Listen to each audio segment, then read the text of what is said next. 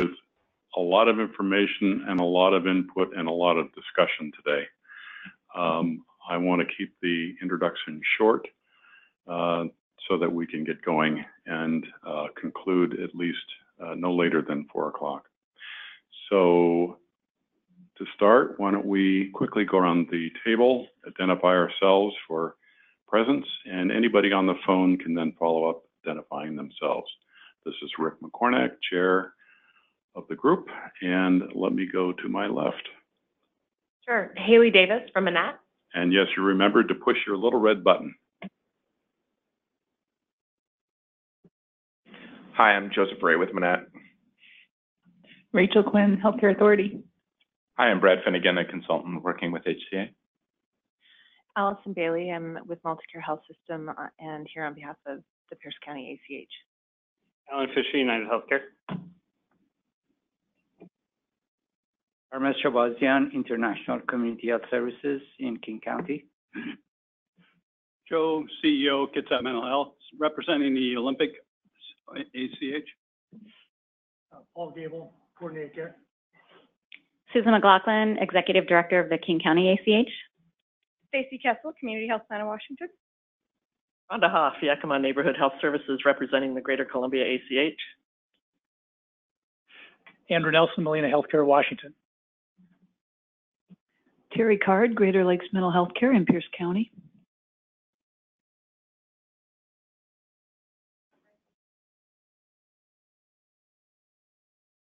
Find the red button. Francie Chalmers, pediatrician, independent practice, and also representing Washington Chapter AAP and PEDS TCPI.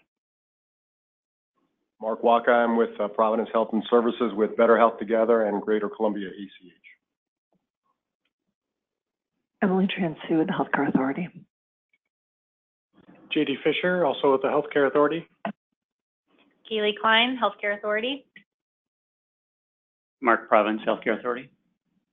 And are there any folks on the phone today? We do have people on the phone. We've got Chase Napier, Jennifer Christus, John Doyle, Lee Long, Michael Vanderland, Tom Martin, Stuart Batterby, and then Alicia Bassinet. Okay, so I think 7 people I counted, 7 or 8 people. Good, great, good attendance. Thank you. I think what we will do is launch right into the agenda. And Mark, you want to take over? I am relieved that everybody made it through the summer, despite hurricanes, ash, and other things that have gotten in our way and other people's way. We're all safe, so that's good. So let's stay focused. We have a lot of work in front of us over the next few months. This is complicated work. I think we have been taking it easy on everybody at a level that is not contentious. And hopefully we can keep it that way in terms of, negotiating through very difficult issues from all sides of the industry. And this is really, in my mind, the beginning of that process. So let's dive in.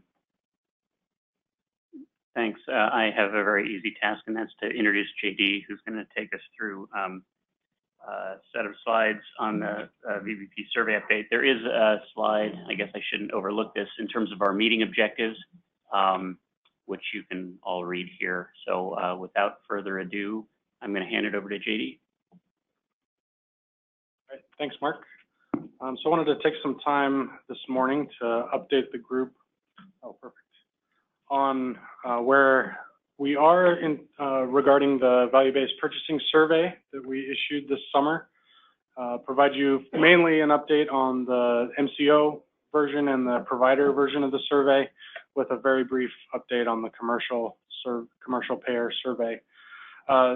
I want to note before we get started that this analysis is incomplete and very kind of preliminary, high level. We're not doing much in the way of regional breakdowns or breaking down the analysis by provider size or anything like that. We want to wait till the survey closes, which is tomorrow. So this is all this data presented today is complete as of last week.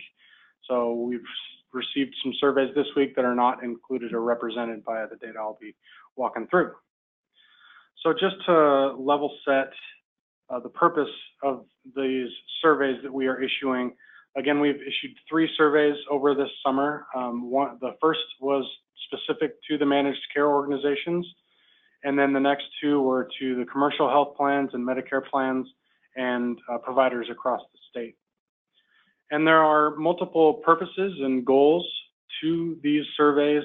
The first and foremost is continuing our efforts to track progress towards meeting our goals of paying for value in the state, and that's both through state-financed healthcare and also commercially funded care.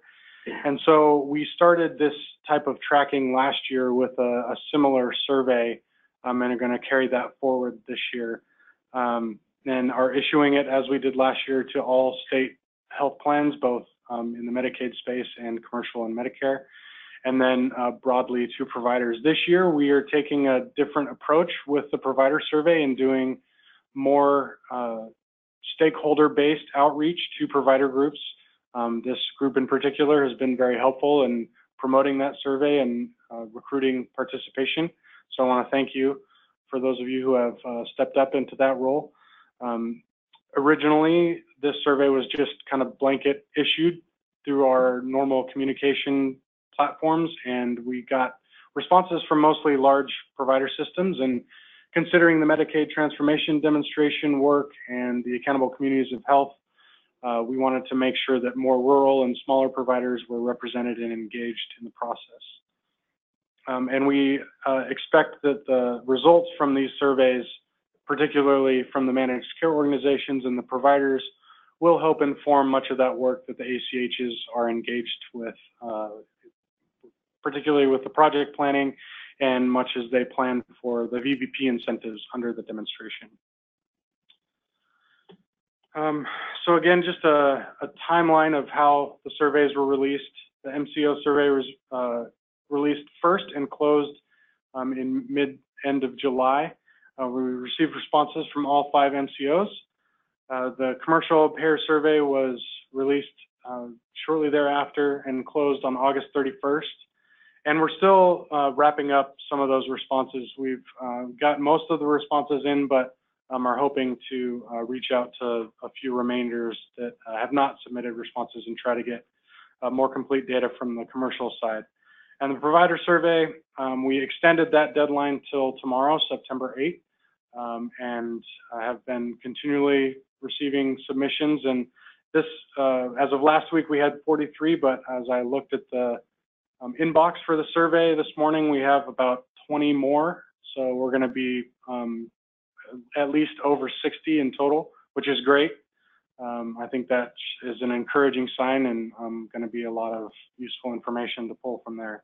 And encouragingly, we did add a question to the end of the survey that asked whether or not the respondent was willing to allow us to share their particular response with their accountable communities of health. And a large majority of the respondents are willing to have their individual response shared. So I think that will also prove useful to the regions. Again, just a refresher on the purpose, as I stated earlier, to track progress towards our goals, to establish a baseline for value-based purchasing attainment for incentives under the demonstration, and also to track progress towards meeting targets under the 1% withhold that the MCOs have in their contracts. And I want to make one note on the MCO survey analysis thus far. It is a little bit limited due to some incompleteness from one of the MCO responses, so you'll see that reflected in the analysis, and we can speak more to that as we move forward. So starting with the MCO survey and using the payments by value-based purchasing category, and just a reminder, we're using the HCP land framework that they released for alternative payment models. And I know there was a refresh done this summer, but we're sticking with the original framework for now. It doesn't really matter for this survey and these high-level categories. They're largely consistent. So, but we just want to make their call out that we're sticking with the original framework.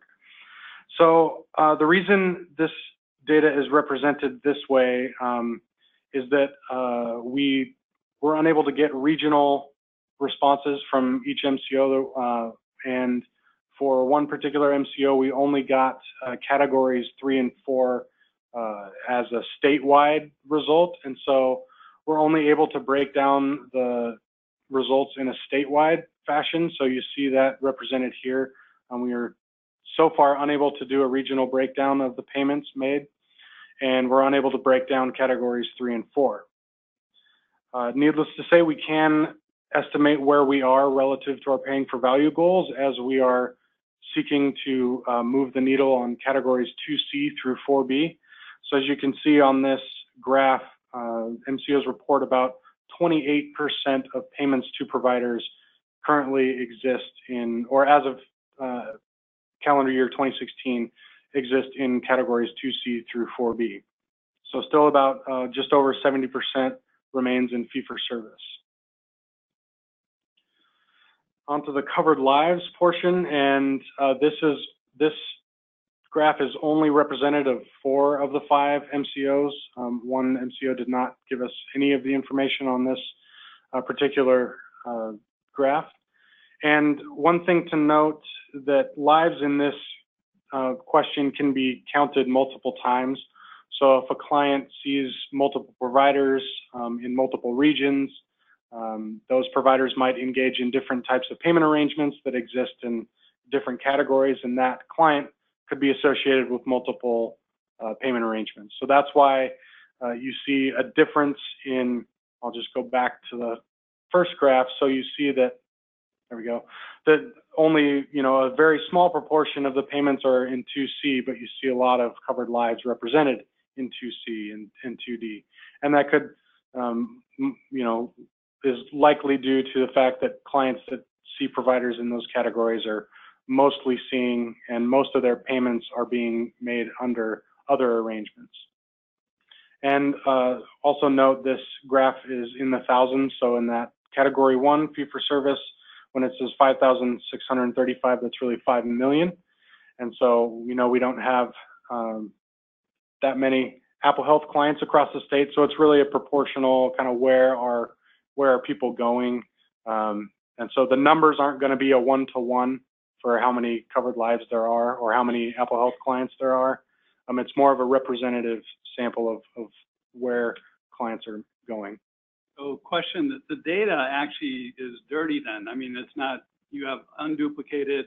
This really is more of a gee whiz. We have a partial participation by MCOs. I mean, for the covered lives especially, yes. Where are you going with the value of what we're doing here then, as far as this survey? I mean, isn't it being undermined now as a result of that? We definitely have less complete information than we hoped. That is, well, yeah, you have compromised data. So, okay. So with the covered lives, it was never, this particular question was never intended to be some, highly one client is represented in one category. This was more peripheral information. The payments, however, we were hoping to get much more detailed and complete information. So it is completely accurate that we are hamstrung in what we were able to use this information for. We asked for top 5 enablers and barriers to engaging in value-based purchasing arrangements. And these, we asked MCOs to rank them 1 to 5. The most commonly cited enabler was trusted partnerships and collaboration. That next was aligned incentives in contracts. Then payment model, this text got cut off here, but payment model technical assistance, and then interoperability of data, and then aligned quality measurements and definitions of what quality means. The top 5 barriers were disparate incentives or contract requirements, lack of interoperability in data systems, a lack of collaboration, a lack of consumer engagement, and disparate quality measures or definitions. So there's some comparisons here. When these things go right, you see them in the enablers. like aligned quality measurements and interoperability. And when those things aren't present, there's significant barriers. So that's an interesting takeaway from that. We asked about quality metrics and how they're being implemented in contracts across the state. Particularly, are MCOs seeking to align with the state? Are MCOs seeking to have consistent quality measures in all their contracts across the state and with their contracted providers? And then if there's any efforts to align with other entities beyond what the Healthcare Authority is doing. So 4 of 5 MCOs responded affirmatively to using the same set of quality measures in all their contracts, with the 5th saying that there is a good deal of overlap. All 5 MCOs stated affirmatively that they are making efforts to align with the state's common measure set. And 2 of the 5 MCOs spoke affirmatively of aligning with quality measures of outside entities. And then 1 additional MCOs are engaging in conversation about doing something like that.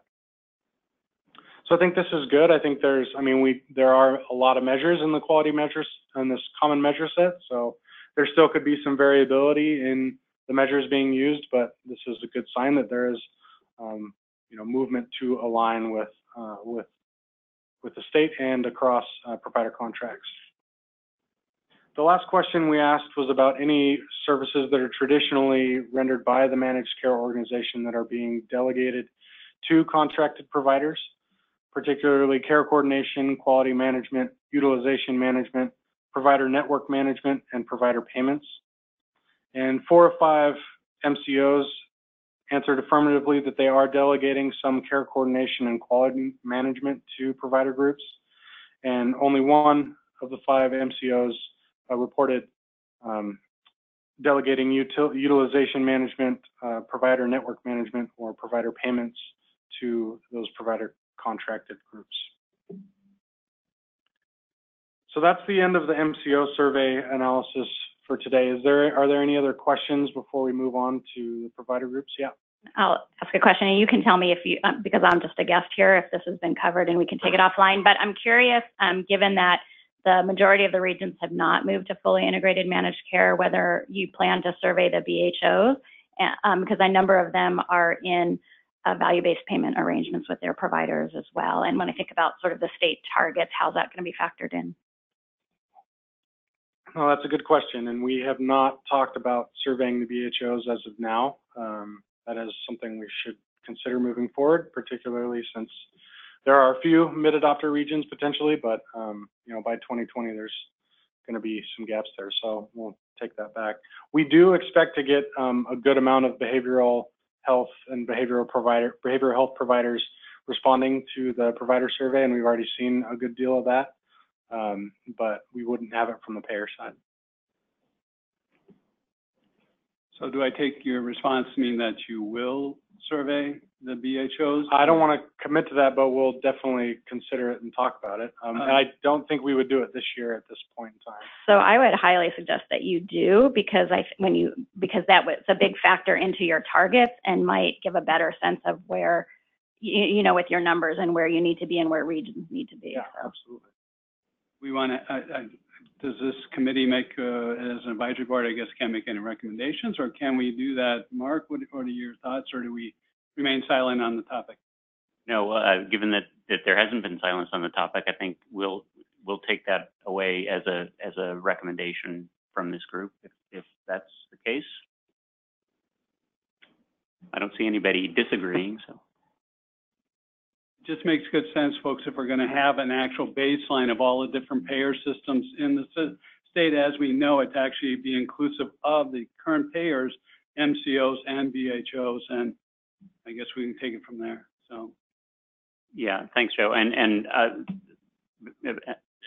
don't want to get I don't want to get killed by my colleagues by promising that we're going to tomorrow set out to survey the BHOs. I think we'll have to talk about just how we would pull that off at this point. But I mean, we do hear the recommendation.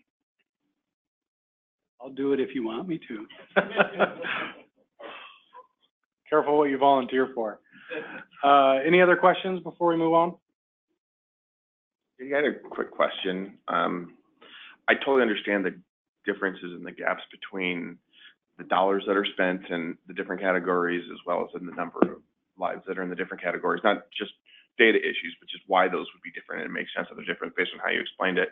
One of the questions that has come up a couple of times from both MCO conversations as well as some of the ACH conversations is when we look at hitting the state's number, getting all the way up to 90% in DY5, are there any carve-outs of types of spend? Because none of the MCOs that we had talked with had any VBP relationships with pharmacy, for example. And so would 100% of pharmacy dollars be not VBP, or would we have to move to pharmacy VBP contracts, or are they carved out? I guess that was kind of the question. I'm going to look to see what Rachel and Mark have to say, but my understanding is that we are not carving out pharmacy.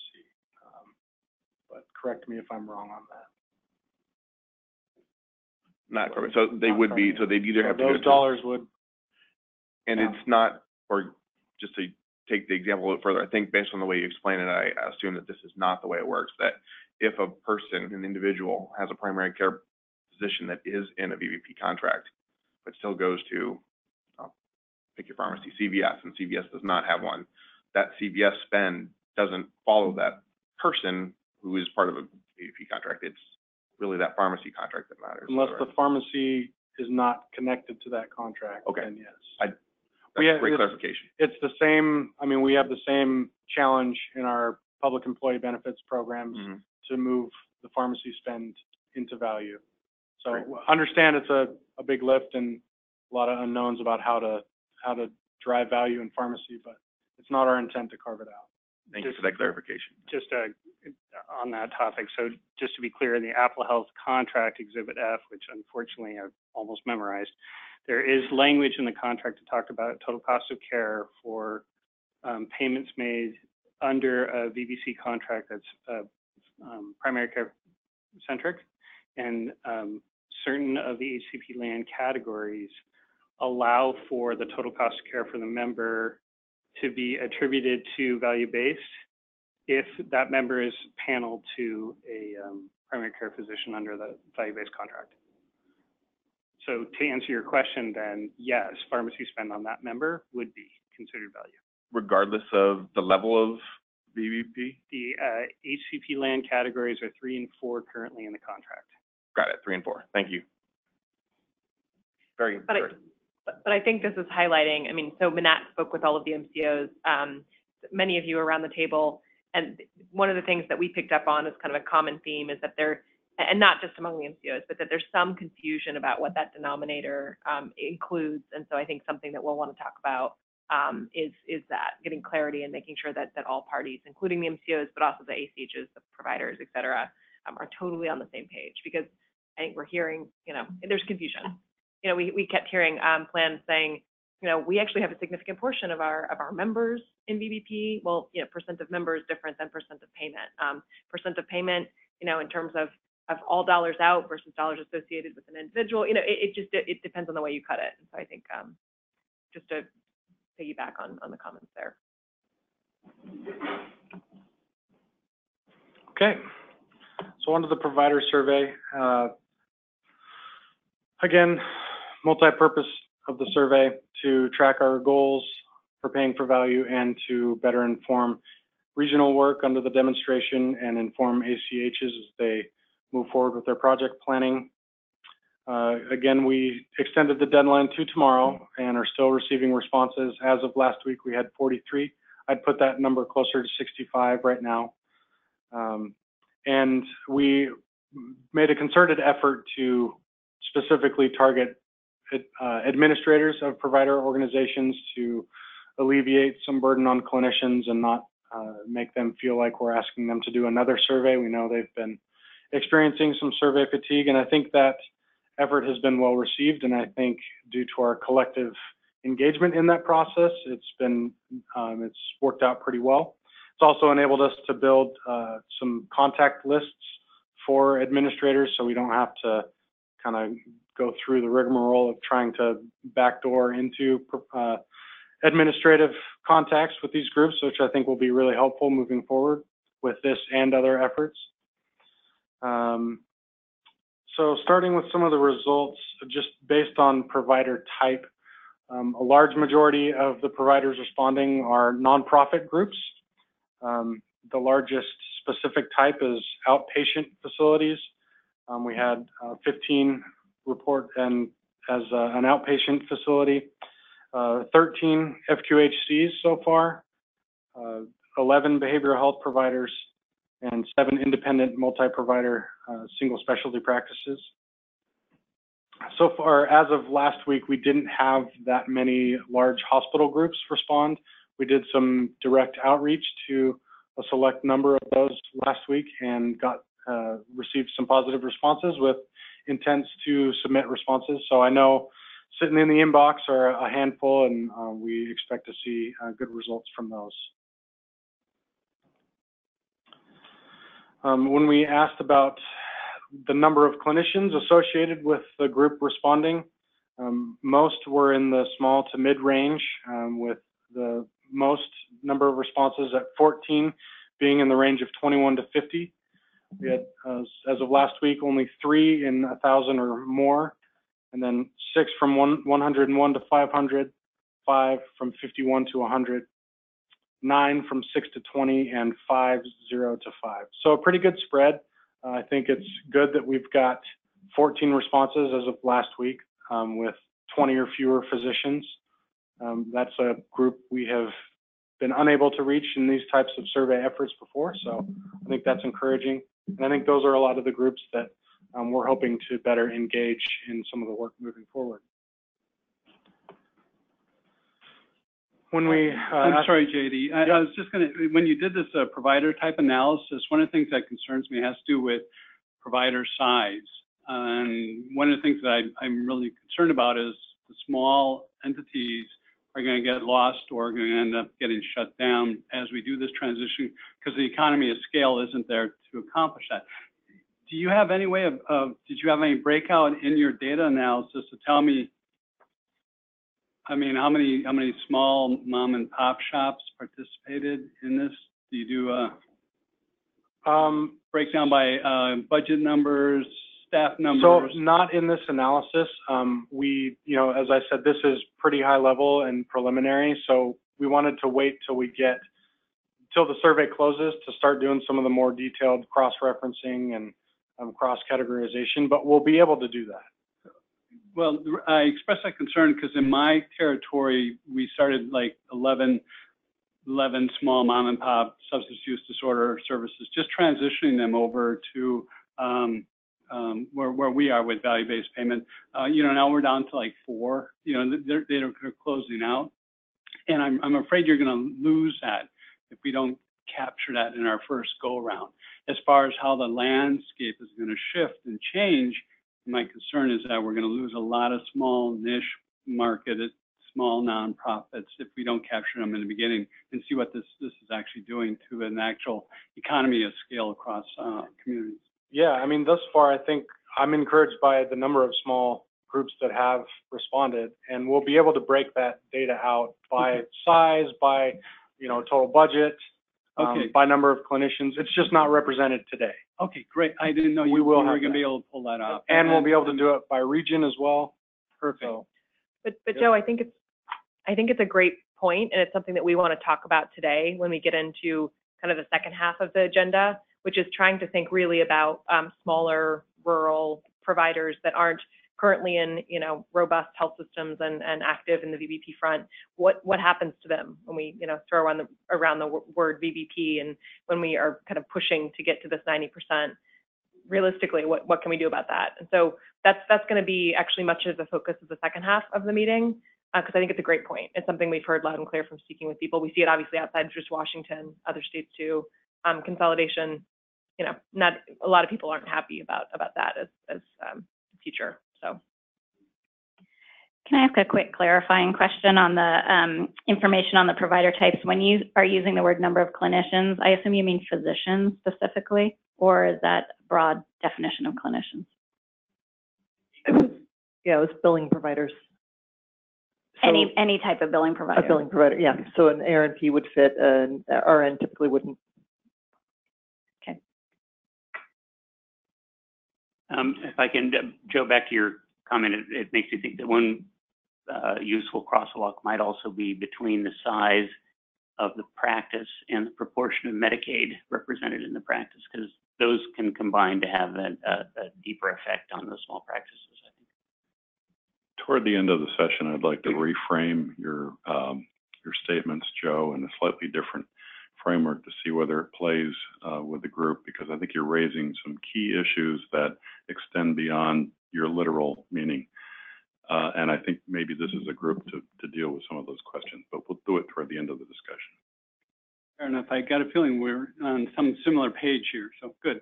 Thank you for allowing that site. Absolutely. Direction. No, thank you for that question. I think, you know, as we move forward to do more in-depth analyses, I would welcome, you know, preferences for how you'd like to see the data, and, you know, we'll be able to play with it from here on out. So if we give you something and you'd like to see it in a different way, or you'd like to see something else compared, we can happily do that. So thank you for that.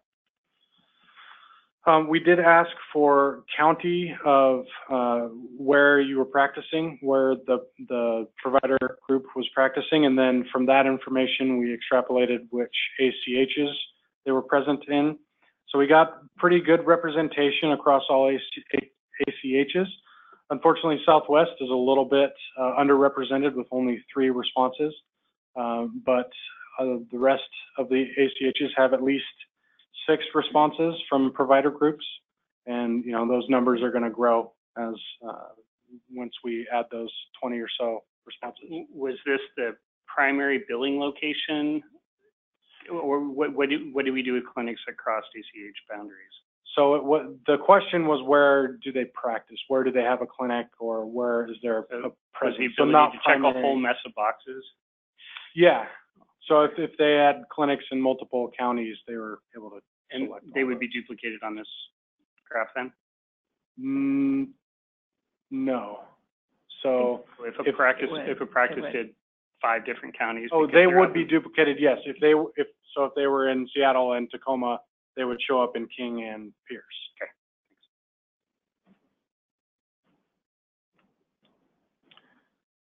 So just to give a representation of the money being spent and paid to these providers, we just broke out the total revenue by payer type. These numbers are in the millions.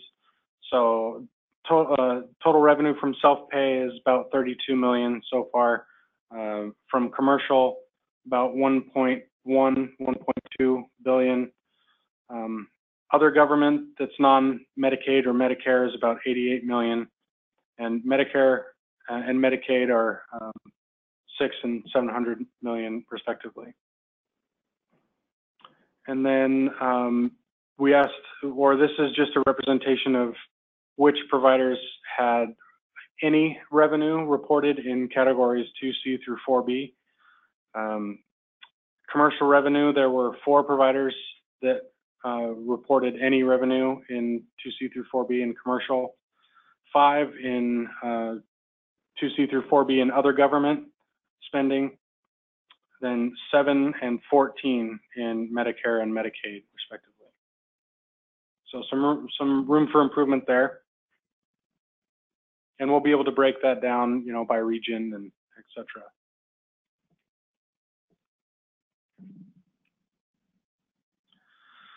So we asked about experience thus far in value-based arrangements and how those have gone. For the most part, it's either somewhat positive or positive, with just over 60% of respondents who have participated in VBP saying they had a positive experience. 35% were neutral on the topic, and only 4% were very negative or somewhat negative. Katie, I presume we're talking specifically about primary care response, viewpoint, worldview. This would be just in general. Really? Interesting. So we also asked for enablers and barriers. We did not ask providers to rank them, just to select those which they found to be enablers or barriers. So the biggest enablers were trusted partnerships in collaboration with the payers, aligned quality measurements and definitions, aligned incentives and contract requirements, the ability to understand and analyze payment models, access to comprehensive data on patient populations, and the development of medical home culture with engaged providers. The top barriers were lack of interoperable data systems, the lack of availability of timely patient data across populations, the lack of access to comprehensive data on patient populations, the inability to adequately understand and analyze payment models, misaligned quality measurements and definitions, and lack of consumer engagement. So much like the MCO responses, you see some similarities in these, and I think where you see one in each side, a key area to improve when it's shown up as a barrier. That aligning quality measurements is shown as an enabler and a specific barrier when those quality measures are misaligned. Does this also then, I mean, these, when we did the survey, it assumes EHRs or medical records, whatever, correct? I would say it's ambivalent. I don't think we... The reason why I bring that up are twofold. Number one is really the lack of the state of Washington to have a solid fiber backbone across the state to allow small rural behavioral health organizations and the like to actually have a robust EHR system that could actually do the things that we'd like to have done. Then the other part is that it's a huge investment on any agency to do an EHR, and like ours is we're going turning the key for a new one next year. But I mean, with all the features that we're asking of it is everybody else it's just a constantly evolving market for availability, and any of these things to be really answered is highly contingent on a good EHR. And we don't have that I know of, a criteria or gee whiz, this is a baseline of what you need when you go shopping for an EHR in the state of Washington in order to meet, this is ideally what we want you to be able to produce. Do you think that would be something that could be considered? What are your thoughts? Yeah, I definitely do. I mean, I think we've heard from various circles that simply adopting EHRs for many small and rural providers is a challenge in and of itself. And then how well that actually works, particularly across payers and as they seek to collaborate with other provider groups, is definitely challenging. I'd have to look back to the questions to see if EHR adoption or implementation was specifically called out. It may have been. It may have been an oversight. So I'd have to look back into that. I love that idea, though, of putting together kind of a package of what someone should be able to expect from their EHR in order to be able to do this. I mean, among other things, if we're all sort of on the same page about what that ought to be, that's a big enough group to potentially influence EHR developers to put those functionalities in as a standard feature. So I think that's great. And just pertinent to the idea of follow-up, correct me if I'm wrong, JD, but I think in most cases we do have the contact information of the person who completed the survey, right? Yep. So it does give us an opportunity in the future to get back to folks. So this is a big issue, and it's as big with Epic as it is with small vendors who have not updated their software in the last 10 years. And I think this voice here is important, particularly as it's making recommendations about value-based payment, that we think about the potential hooks and alignment that can be improved between EHR vendors and what's going on in Washington so that we can protect smaller providers from going down rabbit holes with software that is not going to meet their needs. I'm hearing this loud and clear on the Medicare side with MACRA. So some vendors do well in supporting the smaller practices, others are abysmal. And I think the state has an interest in, or should have an interest in, less variability here, because ultimately it's going right back to Joe's original question about the usefulness of data. And it's going to bite us if we aren't working all avenues of alignment to get the data that we're going to need, which is going to become maybe our biggest bugaboo 2-3 years down the road. And I suspect we'll hear more about that, talk more about that this afternoon in the second half. I mean, I think in having some initial conversations with folks, and then of course, in just meeting with many of you over the last few months, that's a common theme. And thinking about what the heck could the ACH's role be, understanding they're not going to step in and play, a data role per se, but also thinking about use of district funds and trying to be innovative to avoid just having the answer be consolidation. I mean, I think that's something that's on everyone's minds and something that we should hopefully, I think it will come up in our conversation this afternoon, but I think it's a really good point too, particularly as we focus on rural, smaller providers. Just a quick comment with regard to the development of these findings as you go forward. On the provider survey stuff, it'd be really helpful to have denominators for some of your categories to really understand how representative this is of the numbers of the various providers in the state.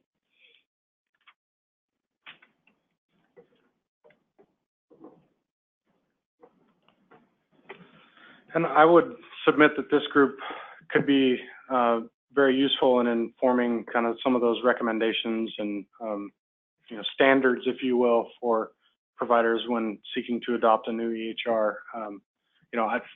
Speaking personally, I have 0 to none when it comes to expertise on EHRs, so I know they're a challenge. That's about as far as my detailed knowledge goes. So I know Emily probably has some experience and can speak to it, but PTSD. I think there is, and there had been discussion in this group earlier of the resources that it would take to get a truly, high percentage of all the practices in the state to participate, and the outlay of that would have been an extremely expensive and resource-intensive project that would have kept us from being able to do other things. So I think there is a degree to which these are useful qualitative data, and but that the statistical kind of sample to get a fully representative sample we're unlikely to get without putting a different kind of resources into it, unfortunately. Brad just pointed out to me that one of the things that we have included as part of our HIT roadmap that we're putting together under the demonstration is planning and guidance for acquiring and use of health IT. And it also reminds me that this, I think, overlaps a bit, at least, with some of the work the Practice Transformation Support Hub is doing. So I think there are probably some resources we can call on to try to put that kind of guidance together. All right, and then the last slide is just an expectation for what providers would seek to do in the coming years, or in the coming 12 months, rather, about increasing their participation in VBP. And most respondents said that they would increase by at least 10% of their participation in VBP, with only 6 saying they'd stay the same and 1 saying they would decrease by 10 to 24%. So I think that's an encouraging sign. And this is the last slide. So if there are any questions, I know we're running a little over time, but. I had to go back to the enablers, and when we did the survey, we were actually stymied by the question about development of medical home culture, because as a behavioral health organization, the state did not endorse or go down that road for behavioral health organizations. Yet we actually advocated for that to happen, but it was not, the state said, no, we're not going to allow you to do that. Do you think that's going to be something that will change to put us on par with medical providers or not? I don't know.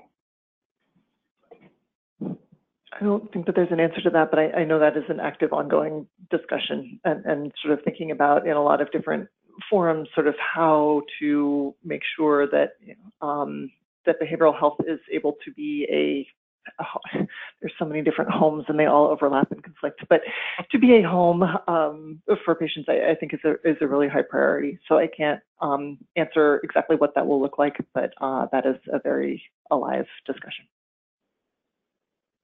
Okay, so do we have any thoughts on, do we want to clarify homes and then perhaps extend the equity of home ownership to all organizations? We will actively, affordable home ownership, I think, is really important here. we will actively combat medical homelessness. JD, can you say, oh, go ahead. Someone, a little bit more about like what comes next? I think Yeah. that'd be great. So, survey closes tomorrow. So we'll spend a good deal of next week compiling final results and looking over to see if we have any follow-up questions to issue to any respondents. And then we'll start putting some reports together and digging deeper into the analysis. And I think we'd like to have something to share by the end of September. I put a timeline together, but I don't remember what it is off the top of my head. But I think by the end of September, we'd like to have something to share more broadly, internally and with this group and with some other close stakeholders. But then move to have something that we post publicly and have on the website, but then, you know, welcome requests for ongoing analysis. So I think in a couple weeks to a month, you should expect to see or hear some more detailed analysis. And I think we would welcome if you had other ideas for analysis. Maybe we can send out a follow-up email to this meeting that you would like to see, not customized, but in the bigger report that will be released to the public. We also intend to share results back with ACHs, given that we can look at the data by ACH region. So we'll probably be having some conversations with the ACH leaders about that. Mark, one of the things that doesn't seem to make sense to me, frankly, is the MCO survey payments by VBP category and the MCO survey covered lives by VBP category, particularly when you look at categories 1 and 2C, 2D. I mean, those should, I would think, be relatively consistent in terms of percentages. Well, so the first thing I would call out is when you look at the covered lives, there's only 4 of the 5 MCOs represented there. So we're missing some data on the covered lives side. And the second is that just because that it's not a true one-to-one comparison. So since a patient can see multiple providers that, you know, contract in different payment categories, that patient would show up in each category on the covered lives report, but when it comes to the payment side, it's going to look a little different. That was probably not a very good explanation. Can I help? So take a member and say they get primary care capitation, and that's worth 10% of their premium.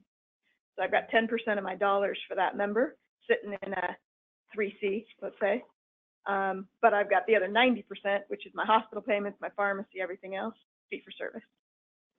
That member is in both, right? But I have a huge amount of dollars sitting in fee for service because all my hospital claims, all my pharmacy claims are sitting over there.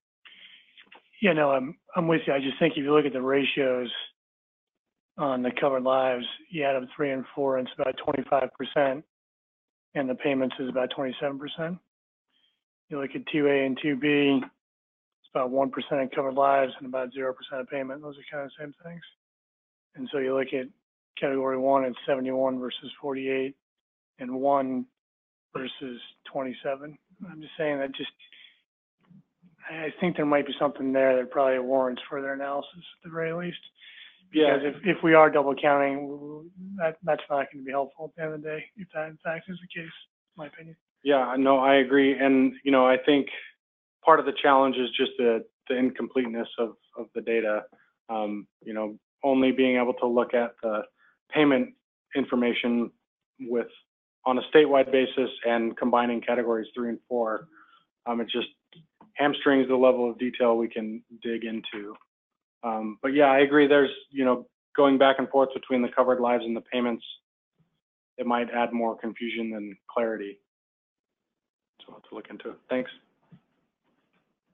Going to you next.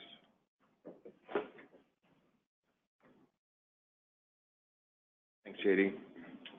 So I'm going to go the same route that Mark did and introduce Haley to go ahead and go over the next portion of what we're going to go over.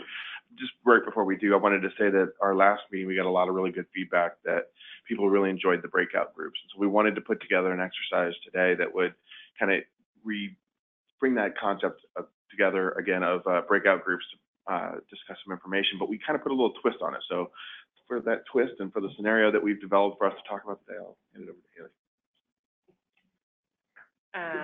Okay, there we go. So as Joseph said, those of you that participated last time around, Manat did a presentation on VBP capabilities that providers need, capabilities that providers need to be successful in VBP.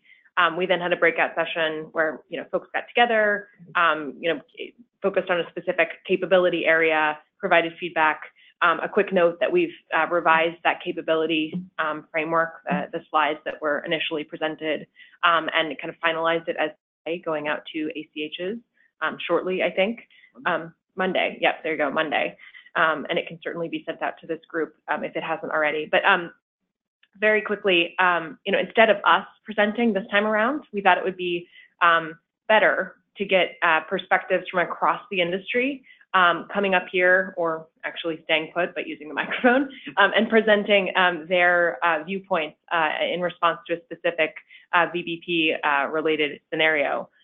So before we dive into this scenario, I'll do a quick kind of overview of what of the goals of this exercise, if you will. But just to say that we're still going to have this sort of presentation component, and then a reaction, a few moments to react in the form of a breakout session. And similar to last time, we'll also have a kind of 5 minutes for each group to have a representative from the group stand up and give a summary briefly of the real takeaways from that discussion. So goals of this exercise. One of the things we didn't discuss up front, but we're initially planning on discussing, were these things called, and I know ACHs are familiar with this, but regional VBP strategies the ACHs have to put together in the coming months and years. The goals of these regional VBP strategies are for ACHs to develop, are to identify strategies to be implemented in each region to support attainment of those ambitious VBP goals, those targets, that 90% by the end of district year 5 that we were talking about. It's also to define really a path for each region toward VBP. How can we get from where we are currently to where we need to be at the end of district year 5 that is in theory kind of truly reflective of your region. So that's something that ACHs need to do. Again, these are called regional VBP strategies. I believe they're due to the state by the end of district year 2, which is next year, so end of 2018. So it's not due tomorrow, but as we think about what would be helpful to get ACHs and all of their stakeholders and partners thinking about really the VBP strategy at the regional level. We thought, informing that strategy earlier rather than later was a good thing, and that this exercise, hopefully today, these presentations, these perspectives from some of you, and then the time to reflect would be, worth it. So informing, thinking, and planning for these regional VBP strategies is one of the goals that's mentioned on the slide. Another is something it probably sounds like we're a broken record, but helping the ACHs understand their role in all of this. We keep coming back to that with each of these meetings because I think, there's still not clarity, by anyone on what exactly the ACHs should be doing with respect to VBP. We keep hearing that loud and clear. So I think, putting our brains together to think about, developing that, expanding upon the ACH role is really a good thing and still worth the effort. So those are the 2 goals for this exercise. Before I get into the actual scenario, I'll just say that we basically have 4 folks that are going to be providing their perspectives in response to the scenario. One of them is an MCO representative. We have 2 provider representatives today reflecting behavioral health providers and independent pediatricians. And we have 1 ACH representative that we're very excited to have with the group today. So if let me see, the next slide,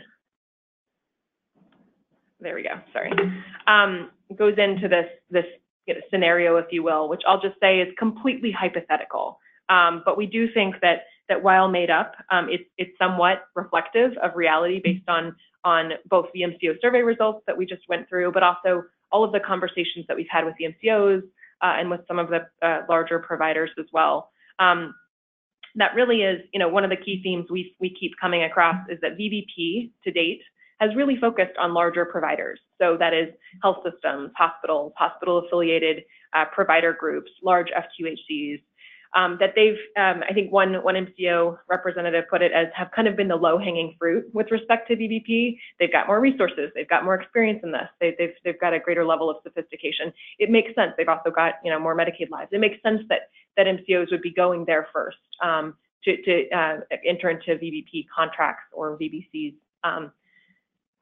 with those providers. But and we think that that'll get you somewhere, right? I mean, we're already seeing about 28% of payments, Medicaid payments in those categories 2C and up. I could be misquoting, but I think that was it. It was around the 28%, and that's for last year.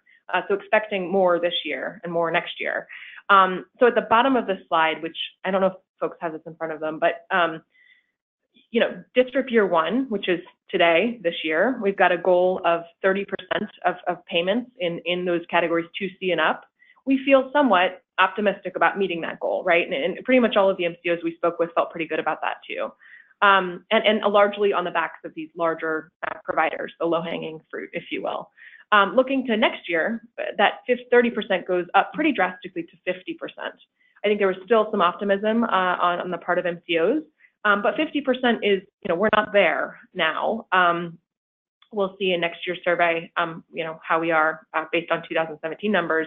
But I'll just point out that the subset goal, there's kind of as we get into subsequent district years, you have this second row in the table here that is in categories just 3 and 4, so higher levels of VBP. 10% of payments need to be in that subset threshold or target.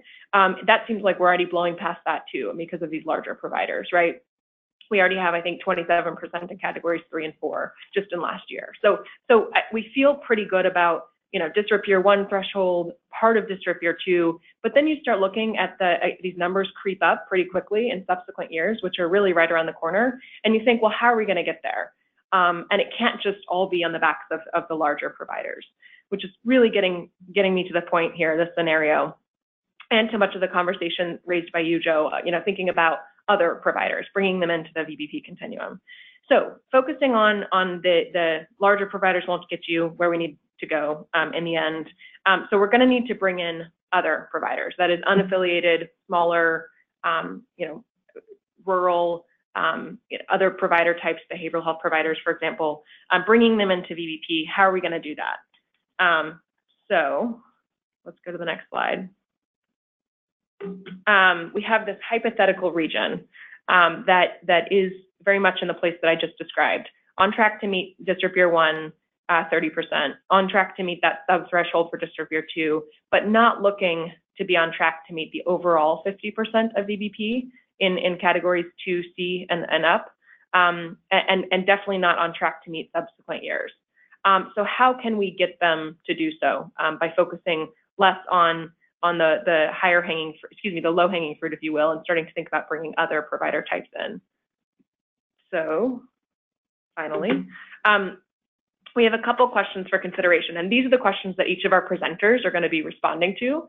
That's the goal anyway. They're also what we, as you're listening to the presentations, we want you to be thinking about at these 2 questions, and they're going to very much be what the breakout sessions focus on as well. And one is, I think I already touched on it, what can be done to bring in more providers? So those unaffiliated, those smaller, those rural providers into VBP contracting. And that doesn't mean taking on risk necessarily. You'll recall in much of our earlier work when we went through the HCP land framework, that could just be, pay for performance. It could be 2C and 3A, which I think are upside only contracts. That's important to remember. And then also, again, importantly, what should the ACH be doing to support these efforts? So what can be done? We can start thinking about by whom, because I think we'd all understand that pretty much everyone has a role in this. MCOs have a role, providers have a role, the ACHs have a role. But then specifically, what can the ACHs do? We want to really narrow in on that may vary by region, but generally, how can they use district funds? How can they help support bringing those new providers into the VBP continuum? So we are a little bit over time, but still pretty good on track. So with that, I'm going to turn it over to, we're going to go with first the MCO presenter, which is Stacy Kessel, and I'll open it up. Do you want to? I just want to say one thing before we get started. We've allotted about 10 minutes each for these presentations. Mm-hmm. We don't want to make this portion the interactive portion, so we'll let each presenter do their 10 minutes. The breakout groups will then go and discuss what they heard, what resonates with them, what doesn't resonate, what's missing, should be added. And then when we bring the breakout groups back together to present their thoughts on the sum total of everything, then we'll have a little bit more interaction and depending on the time. Yeah, so exactly. So just about 10 minutes for each presenter. We're going to start with Stacy. From Stacy, we'll go to Terry Card, who's going to be our behavioral health provider representative. Then we're going to go to Francie Chalmers, our pediatric representative.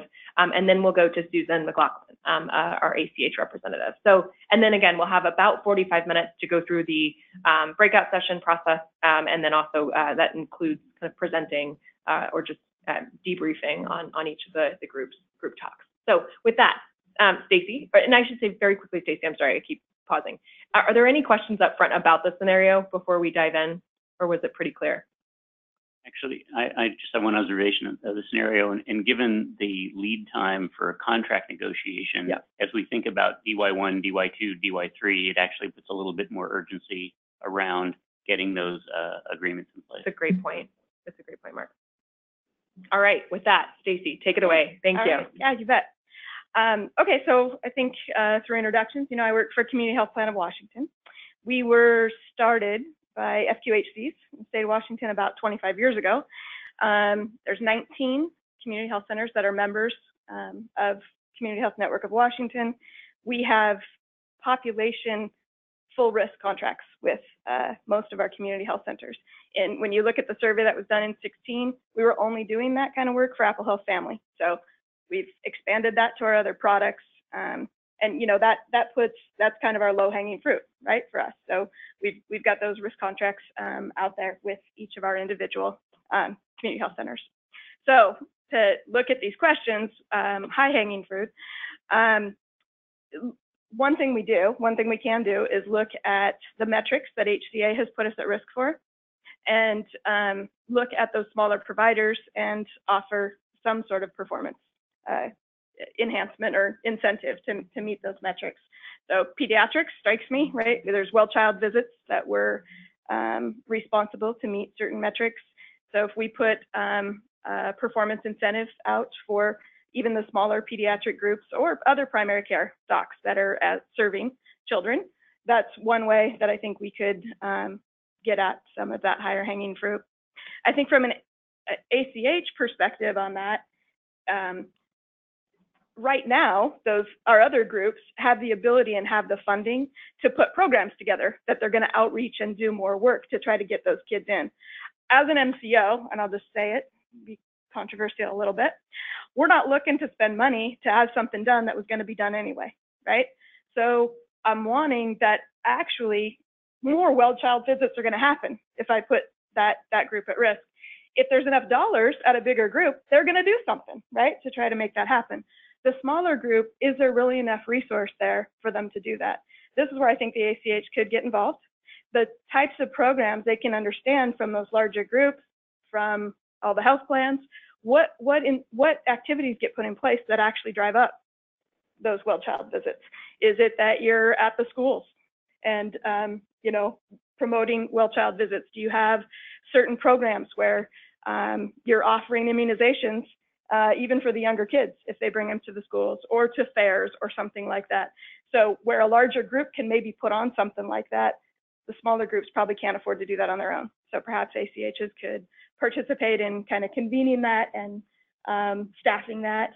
And then the performance goes up, you can look to the MCO to provide the incentive payment that the district funds through the ACH could be used to really move forward those activities and the education about the importance of the immunizations and about the importance of the preventative care, well child visits. So that was one. Another thought was the regional rate development. So we just had a meeting last week with the Healthcare Authority in Milliman to talk about rates for 2018. And something new that the state's doing this year is that they're rating based on RSA, based on ACH region, right? And that's not how rating's been done before. It was a mishmash of counties. For those of you that don't see it, mishmash of counties. It varied by each product, by family, DD, and expansion. So this year it's going to be by ACH. What that means is Milliman is developing very detailed cost models for each ACH. I think as an ACH, you could use some funds to analyze that data and understand where there are variances from that ACH to the rest of the state on cost or utilization from different categories. So really to help target potential opportunities. Let's take from that, let's say ER within your ACH is really high. And this is where Rick told me it was okay if I was a little controversial. So, okay, so here's one thing, and I'm going to just step a little far out with this one. If ER is high in your region, what if we set up, and again, the ACH needing to fund this because the small groups aren't going to do it, fund having a triage service available at the hospital, and the hospital, the member presents, and they do an EMTALA screening, and I think that happens, but they treat the patient right there. So a lot of you are going to say this is not very patient-centric, and we can talk about pros and cons, but the idea would be if it's not an emergent situation, you don't actually treat the patient there. You send them off to triage. Triage provides them some education, helps them connect with the appropriate provider, be it a mental health provider, be it a PCP, whatever it might be, and they actually help contact them and set up appointments. Your providers in the area have to be willing to say, I'm going to have appointments available the next day to see these folks if they're coming after hours, right? So that they can get them in there, and the providers have to be willing then to provide education about being the medical home for them, about when they should use the ER, when they should use the clinic. We've seen a lot of expansion folks not go to the doctor at all.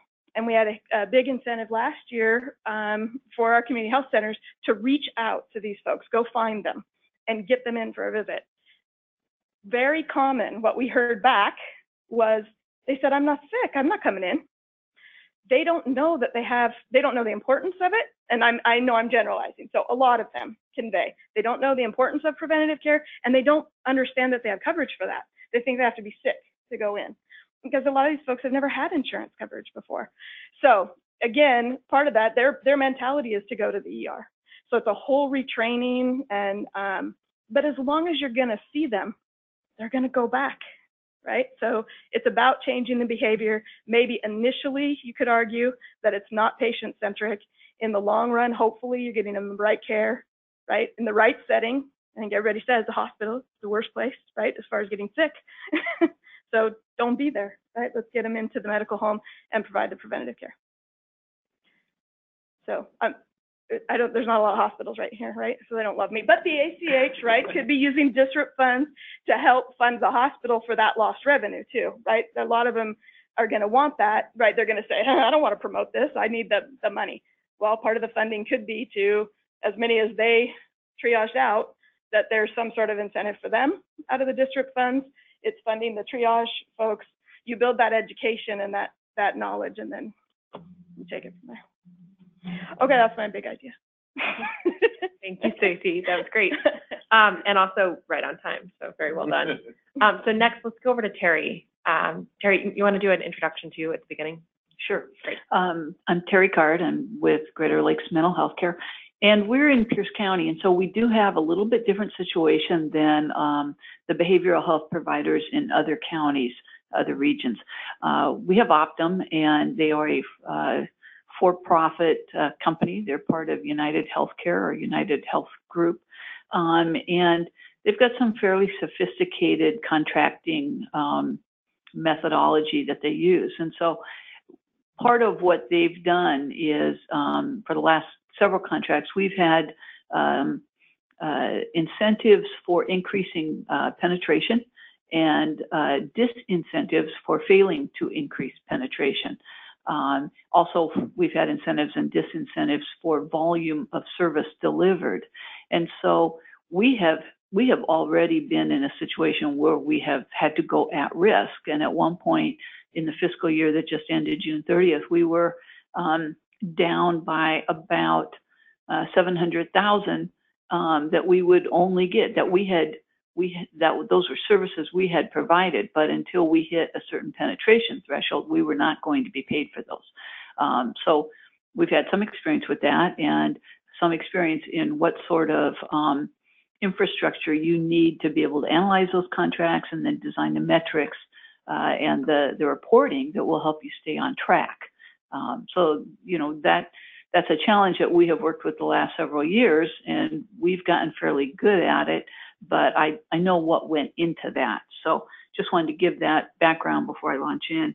I went ahead and typed out my stuff just so I wouldn't ramble and waste time.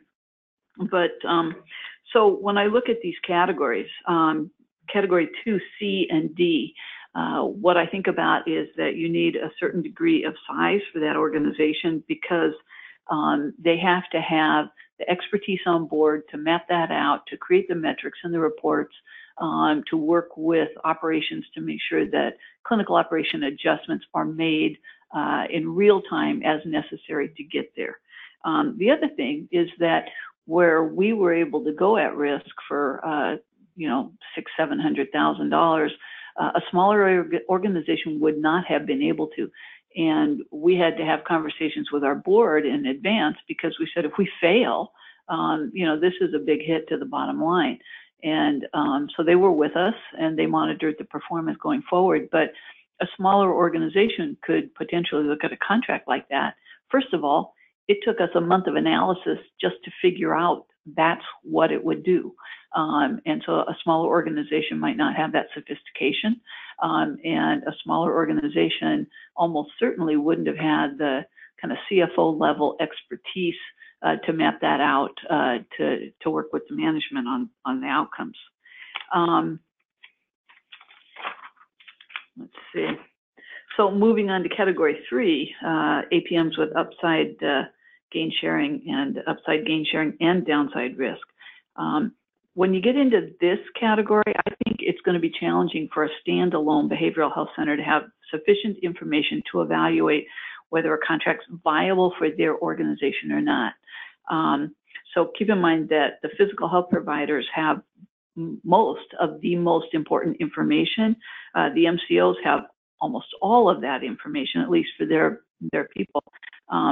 But the MCOs across the country, what we're hearing a lot is that they're sharing the information that they have to in order to contract with providers, but they're not giving providers all the access, all the information that they could use to improve their services.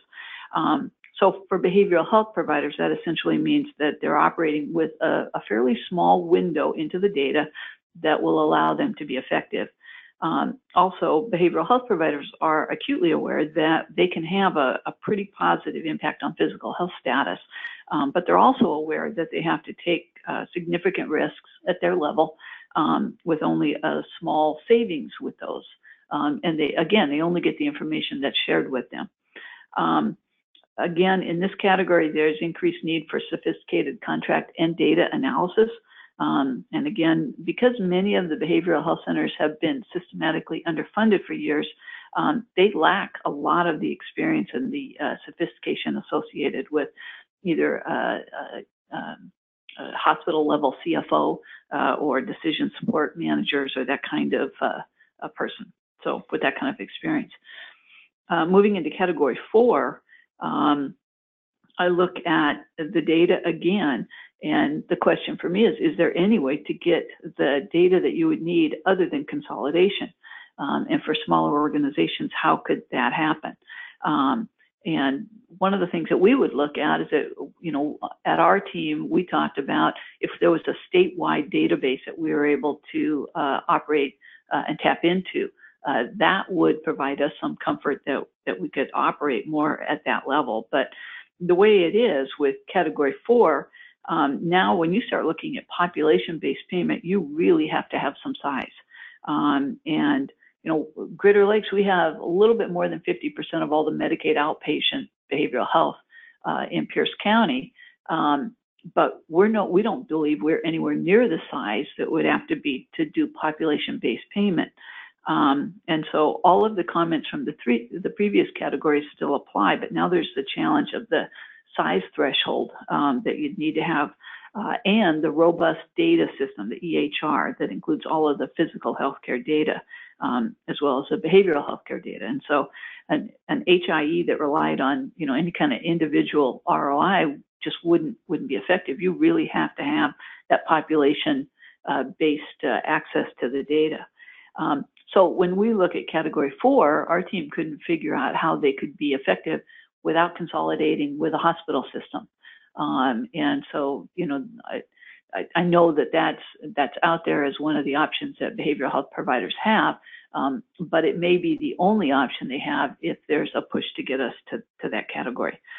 The question of what our ACH could do to support our efforts, that's where I struggled, in part because I know that the ACHs in some cases are talking about playing a central role in data management, and at least speaking for our organization, we would feel very comfortable with the state playing a role at that level, but less comfortable sharing proprietary data with ACHs.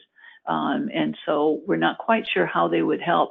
I loved Stacy's suggestion that they could be extremely useful in analyzing the Milliman data and giving us strengths and weaknesses by region, and giving us, Optum has done a lot of that so that they help point providers in the right direction. But we'll lose that system-wide view when the BHOs go away. And so I think that's a great idea.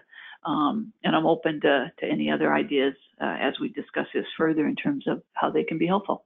So, thank you. Thank you, Terry. Let's move over to Francie to give the pediatric perspective. All right. Just a little background. I have been an independent, medium-sized practice, pediatric specific practice for 30 years, and I would say 5 years ago I couldn't speak this vocabulary at all.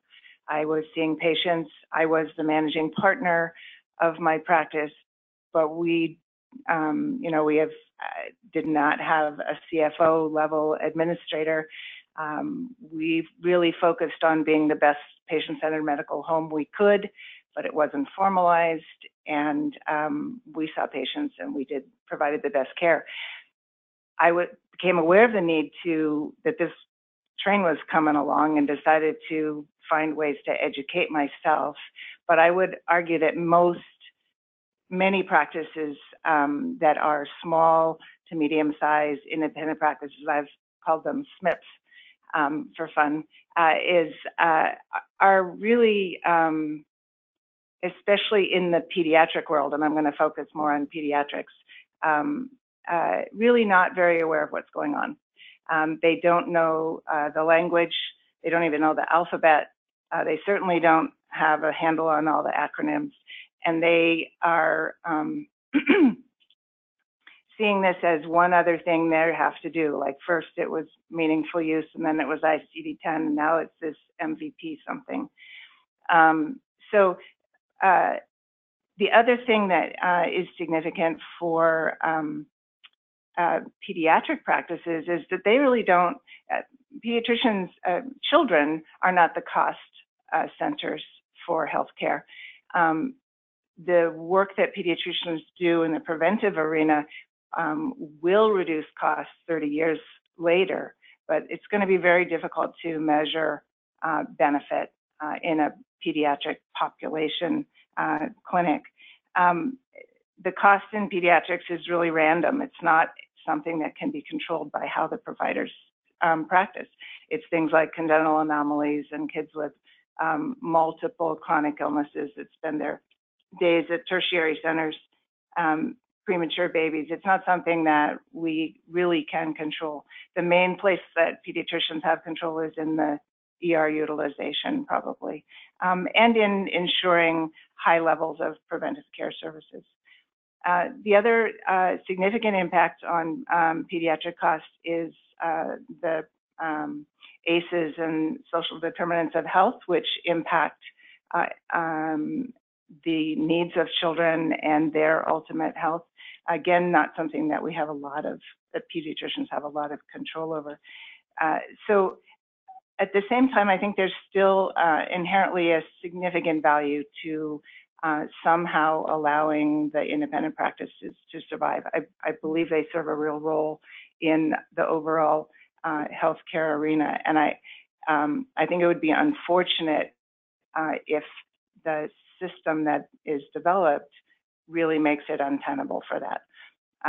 But right now, an independent practice doesn't have the financial, the capital to develop the infrastructure that's required to do empanelment and data analysis and hire care coordinators and hire behavioral health consultants and do behavioral health integration without some kind of support. And I would argue that the healthcare community, with the help of the ACHs, is a place where that support could be provided. Primary care providers within a larger entity are supported by their larger entity. And in some way, I would love to see the healthcare infrastructure support the survival of independent practices. So what has to be done to first attract the interest of those providers and then engage them and provide them the support needed for them to participate in value-based contracts? I think the first thing and the most significant is education. They need to be enticed to see the value of learning about value-based care and value-based contracting. And right now, the pediatric TCPI and other TCPI programs are actually making some significant strides in that arena. The clinics that are part, or providers that are part of PEDS TCPI are getting a lot of education about value-based care. They're getting education about behavioral health integration opportunities, the whole spectrum of that, from improving communication between the medical care and the behavioral health entities to all the way to co-location. That education has taken the form of workshops and forums, webinars, websites with lots of resources. The UW portal is certainly one that is providing resources, and there's been work between the PEDS TCPI and the UW portal to try to make that more pediatric focused or have more pediatric content there. That sort of support is going to go away when TCPI ends in another year and a half, and I think that's a great opportunity for the ACH to take on that responsibility of providing education in various modalities. The next thing that is needed is infrastructure support, whether that's consulting support or financial support. Again, that is happening right now through PEDS TCPI. Several practices have had practice facilitators come out and train them on empanelment and data management and QI measures. And again, that can be something that the ACHs take on as the PEDS TCPI ends. The other thing that needs to happen is we need to start right now measuring the value of the changes that we're looking at making. Again, because the cost savings is not going to be immediate in pediatrics. We need to be setting up a structure whereby we're measuring where we're at now and look at it over the long term and where are we in 30 years and has this been effective. So setting up some kind of statewide database, I think, would be really essential in that regard. And then sustainability. The ACH's support is going to go away eventually as well. So how do we create a system for practices that allow them to be able to contract in a sustainable way with MCOs such that the shared savings continues? I think the ideal primary care practice structure would be less fewer patient visits, but those that occur being capitated with infrastructure support that would allow physicians time to be on the phone with patients, would allow for much more robust care coordination and referral coordination, and the ability to integrate behavioral health into the practice. And ultimately, I think through support of the ACH, in the meantime, we ought to be able to get to the point where those practices can be sustainable. Thank you so much. So we were going to have a third provider representative speaking to the rural perspective. Unfortunately, she couldn't make it at the last minute. So we're going to skip right ahead to our ACH representative. But I will say, as we're breaking out into the breakout sessions, to the extent that anyone from representing rural providers here, or those of you MCOs that work with rural providers, which I think is most of you, can kind of channel that. ACH representatives that are here too as well. Thinking about, we really want to bring that into it. You know, we've heard from independent providers, behavioral health providers, again, just one perspective from each of those, understanding, not speaking for all, but trying to channel the rural piece to this too, because we think that's a critical piece as well. So let's go ahead and go straight to the ACH representative here, who is not actually part of our MVP action team. So we're very pleased to have her today.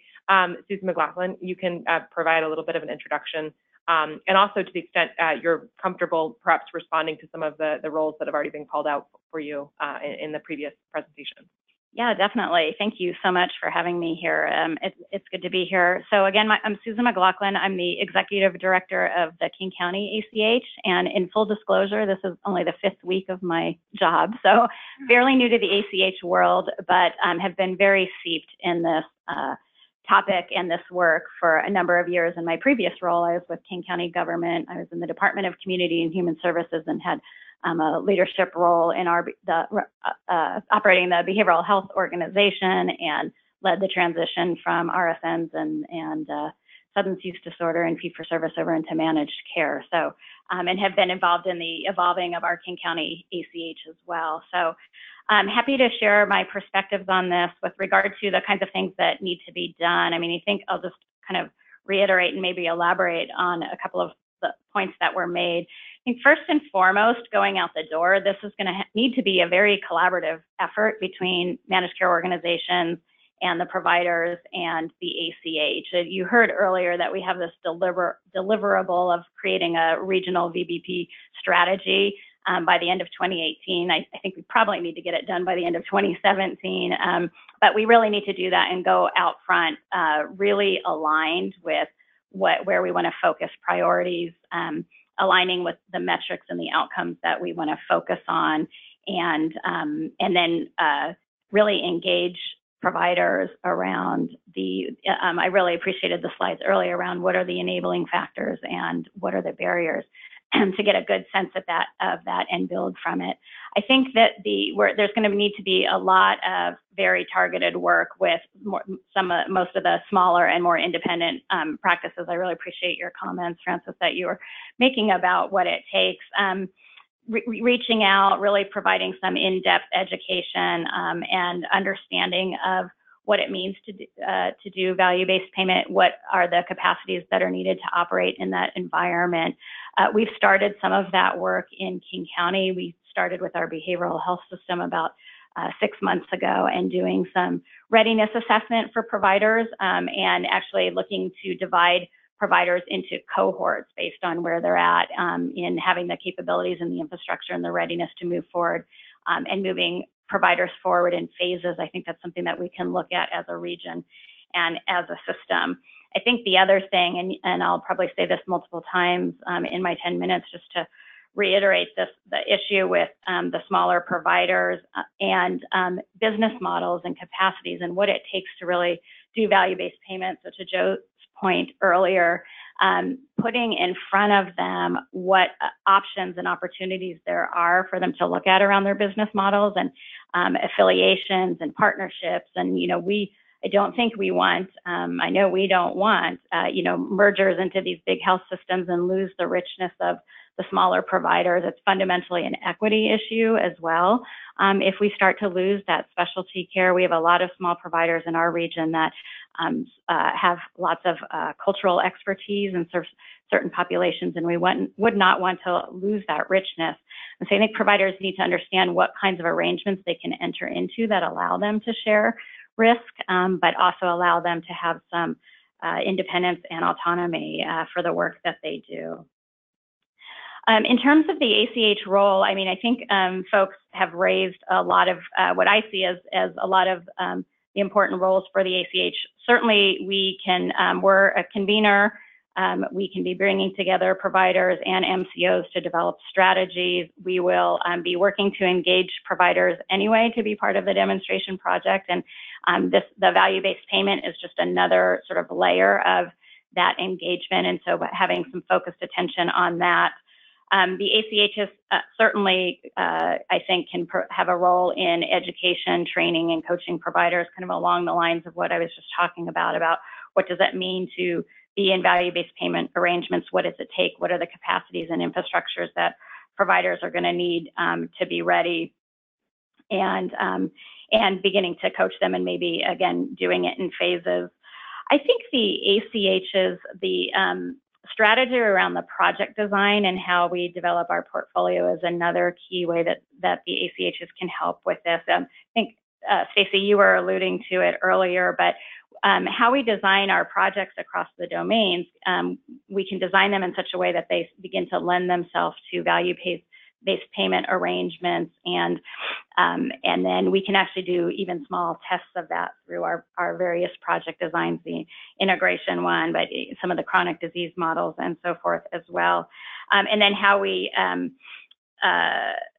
build in, kind of implement the standards of practice and then tie payment to that. So we can distribute funds, the ACHs can, that are really tied to models that help agencies and organizations make that shift from fee-for-service payment structures to value-based payment, and then again aligning the metrics and the outcomes for our various projects to the value-based payment arrangements.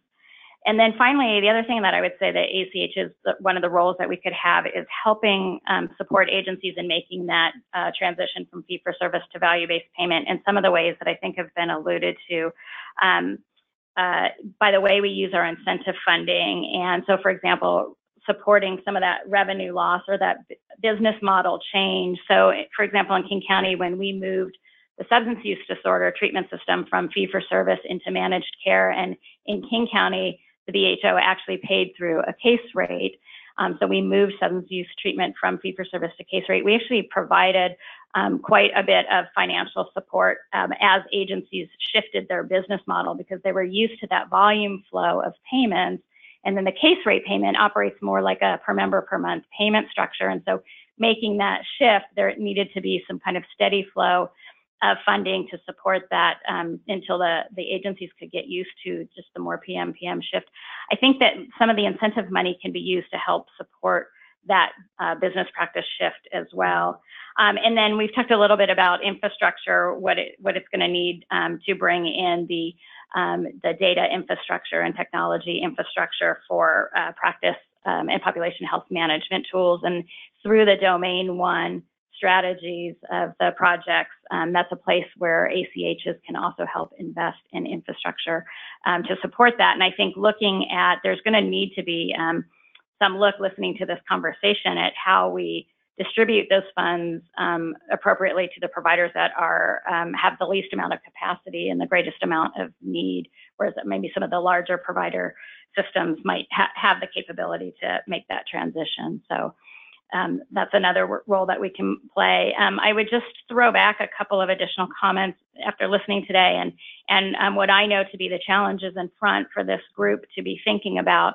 As we've already alluded to, the biggest challenge is going to be the size of the providers and their capacity to be able to really take on risk and move to these alternative payment models. And again, it just really is an equity issue. So I think this group really needs to wrestle with how we're going to do that and not lose the richness that our smaller providers bring. I think other questions how we assign value and value to whom needs to be really considered when we think about these payment structures and think about from a person-centered approach.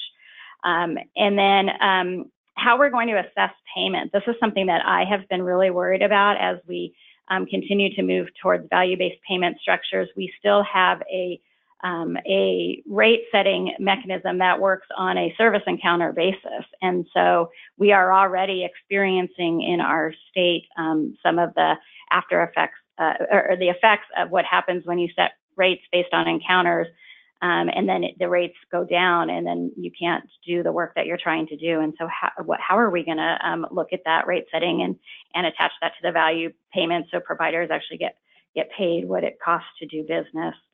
And then I think from an ACH perspective, I will just say that the survey data is great. I know that the state is working really hard on this, but we are in a very weird and awkward position as ACHs, I think, where we have some responsibility in helping to move a system, but no authority and actually no connection to the relationship between providers and MCOs where the work really happens. And so how do we get that data? How do we have actually really a clear understanding of what's happening in our region? Who are the providers that are engaged in these types of arrangements and how they're progressing over time so that we actually can make really good decisions about how we distribute funds and how we use our incentive dollars to help move the system forward.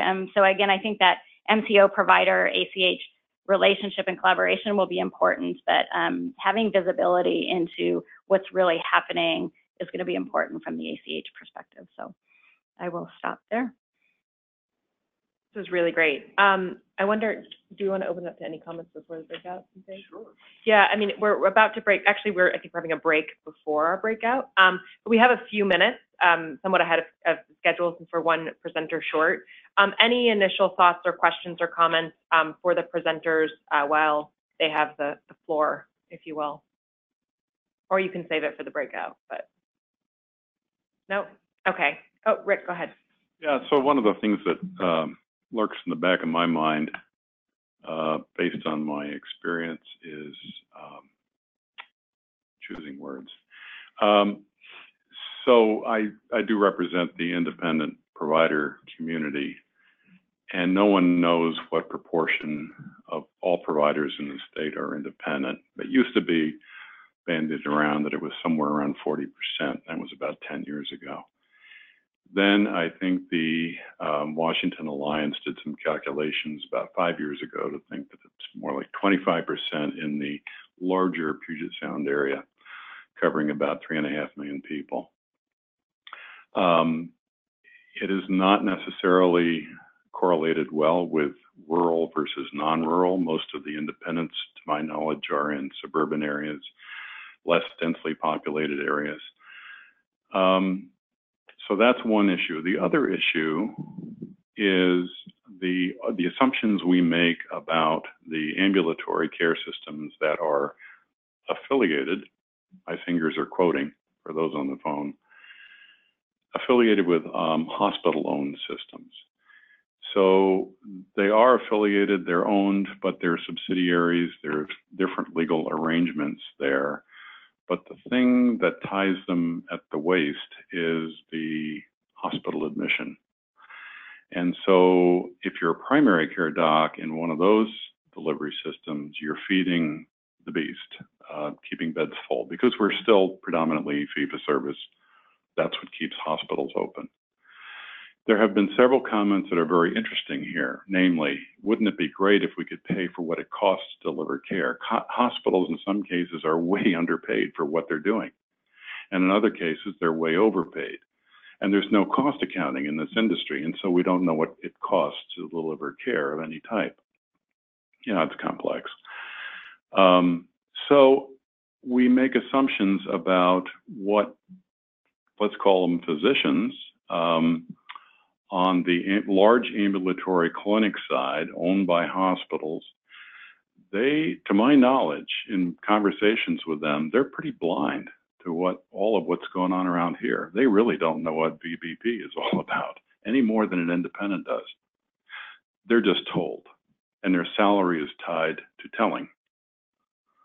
So here's your RVU threshold, meet it or sayonara, or get a deduction for your salary. So the hospital has levers for production that the independents, in business for themselves don't use or don't have. So again, however, when we think about education, we think about alignment to provide access to Medicaid populations. We have to think about what the providers on the hospital loan side know or don't know about what it is we are talking about here and what we're trying to achieve, because it's really in their best interest, but it's probably not on their radar. They're just trying to get to the end of the day intact. Now, the administrators who are making all the decisions about the contracts, non-physician administrators, choosing what proportion of Medicaid load they're going to take or Medicare load, those are financial decisions, and they're business decisions, and they're pretty cut and dry. And you have to keep a load of fee-for-service going while you're retooling and re-engineering, knowing what's coming as an administrator to your hospital system, which is complex. And it's difficult. It's a very difficult water to navigate. So I think we need to broaden our discussions ahead.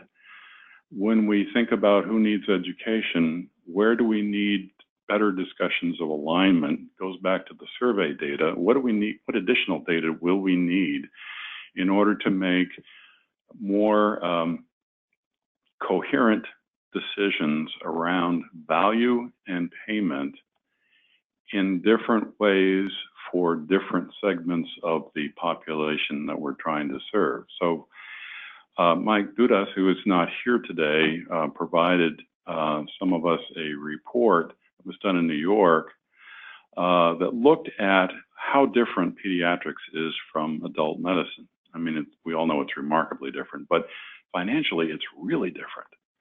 So it really is germane that we're all talking about maybe two parallel paths of structuring payment for very different kinds of care. Now, you take adult populations, you could probably carve adult populations up too. Certainly, chronic care is very different than acute. Different costs, different activity, different administrative apparatus required to support it. We need to be thinking about that as well. And I have a question about whether the ACHs are equipped to support that kind of A, education, and B, support to the practices, because they haven't had experience there, most of them. It's a very different kind of work. We're beginning to see this in Pierce County. But that doesn't mean that collaboration can't make it work. So then the question is, how does the ACH work with the medical and behavioral health communities to create some synergy and meaningful support, not create duplication or worse yet, confusion. So I think your input and from your different perspectives really raises some really very important fundamental questions about the way forward and how best to do that, so that we don't find ourselves 5 years down the road in a deeper hole, in a more complex world, with no better access to Medicaid patients in particular. That's my biggest worry. I'm sure it's yours too, but I think this is our opportunity to try to struggle with these questions that are implied by your own perspectives.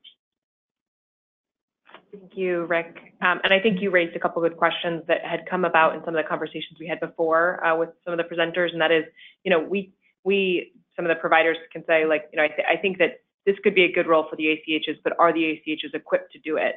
And unfortunately, a couple of our ACH representatives that are usually here are not today. So we can still punt those questions. We can still ask them, make sure we collect them and try to get answers to them. Or Susan, you could just answer on behalf of all ACHs.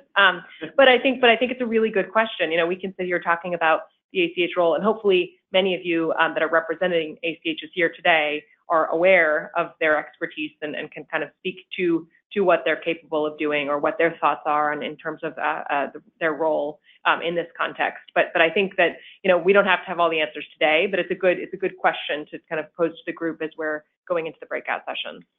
Can I just make a comment on that?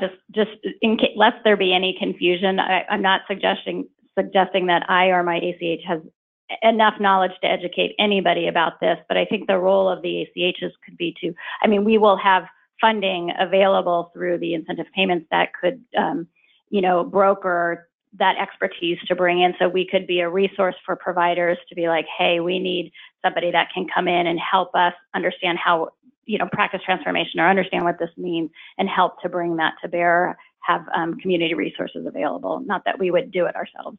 No, it's a great point. Go ahead. So I'd like to maybe just suggest that there's another role, and that would be the role of HCA that can help with us. And I know that in our region, in our community, and this goes to something that Stacy offered, there's a need for all of us, at the consumer level, at the provider level, both the primary care providers and the hospital, around where the limits of EMTALA really are. You know, we're all struggling, you know, with the issue of ER diversion, and we have talked about, you know, what we could do in the areas of, you know, what does really triage mean, and we've talked about what can happen and where we can have that interventions, and there's a real wide difference of opinion and understanding about what we can and cannot do, and it's been there forever. It's been there for years. We've been in community meetings in our ACH, in our own communities about what kind of intervention are we allowed and what can we do, and it's our biggest need, and it's, you know, it's where we could probably make the biggest bang for the buck, whether we're a small provider or a large provider. And I think that's a role that HCA could really help us with understanding, but it's, you know, for the ACH to tell us as providers is not going to be where we can make a difference. The other piece that I didn't hear, that I think both in urban and rural providers and small providers, that I think would be really helpful in terms of education, is how we could better use telehealth. You know, it's talked about a lot, but I think it's another area in terms of access and patient education. And again, we talked about it in the area of ER diversion on how telehealth could be helpful. So just two comments from the comments that I heard today. Thank you. Bailey? Can I interject? Sure. We have a couple and then we'll take a break. Yep.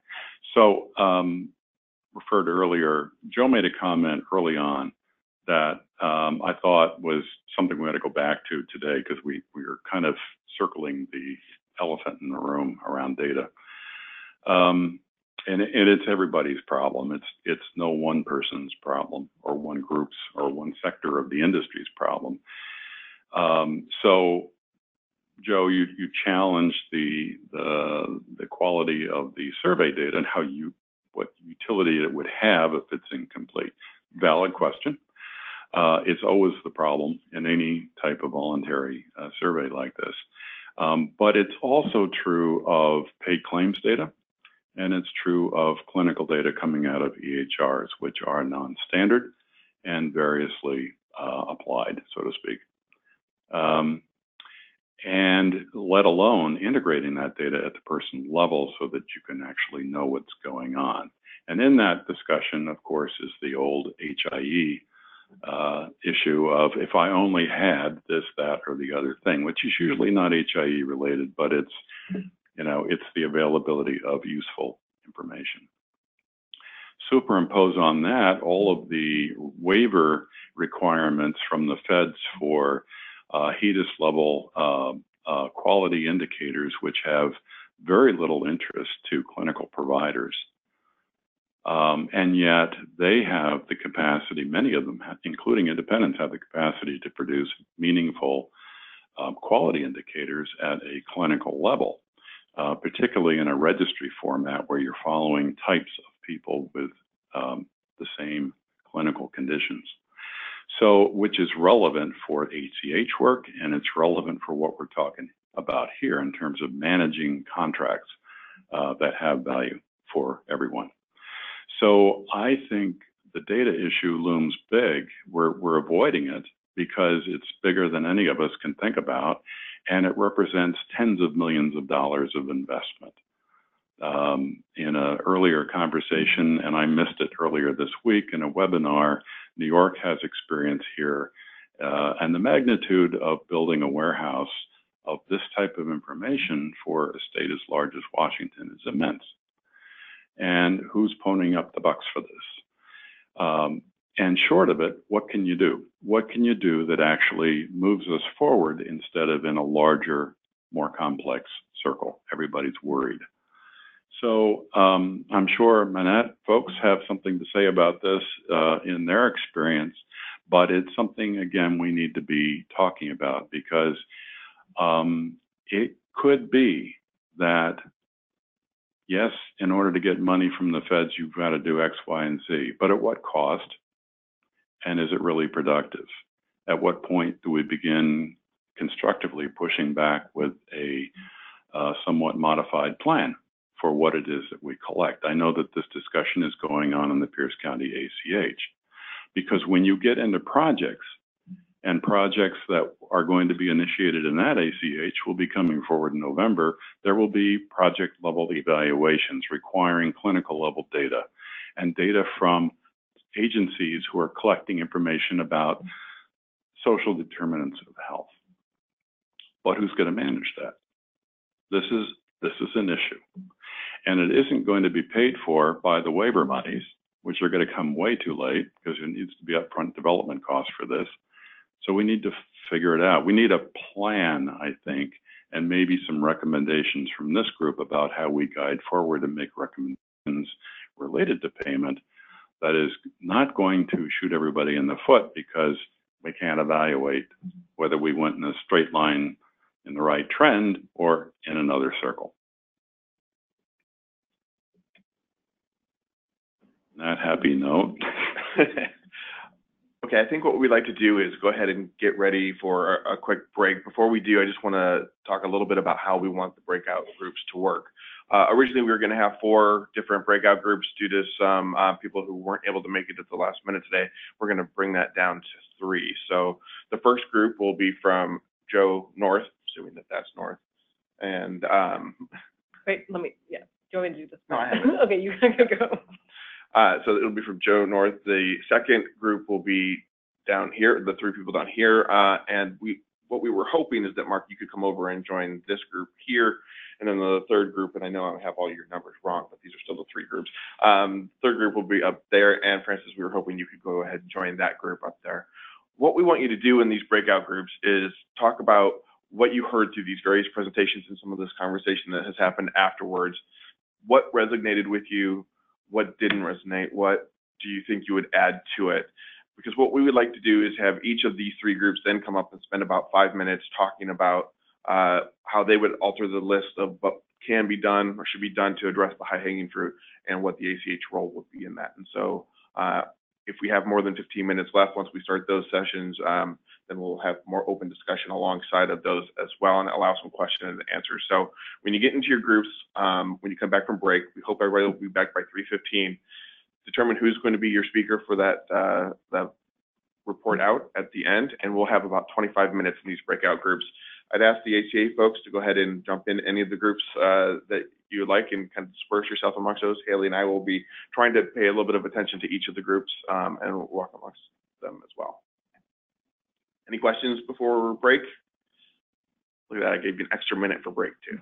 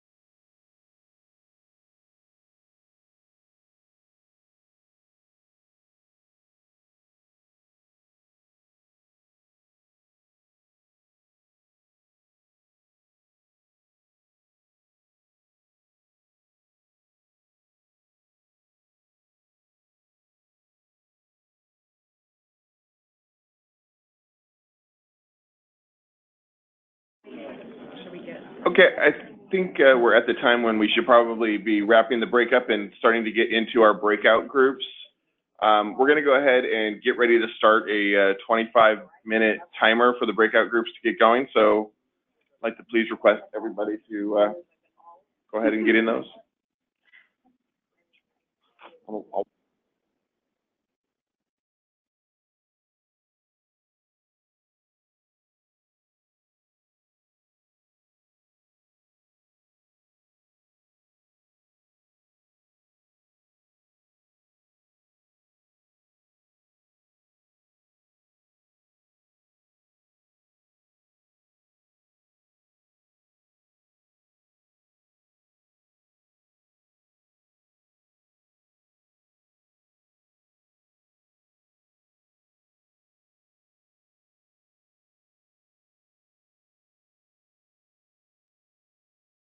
We actually have a timer. Can you hear it? No.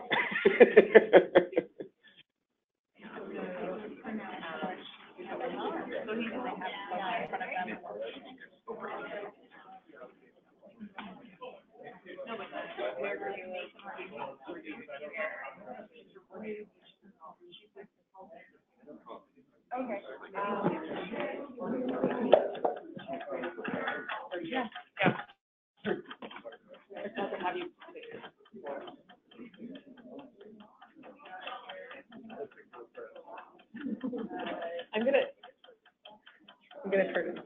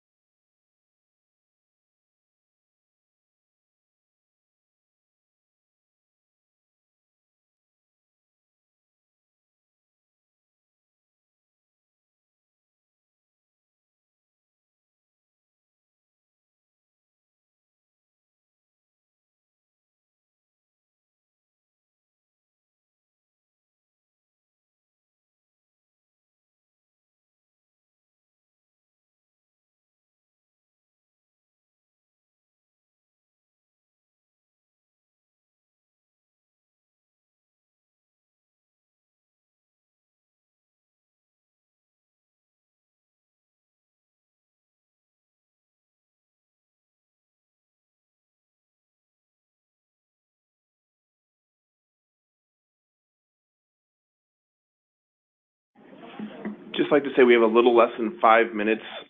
Please make sure you have your ideas ready to present.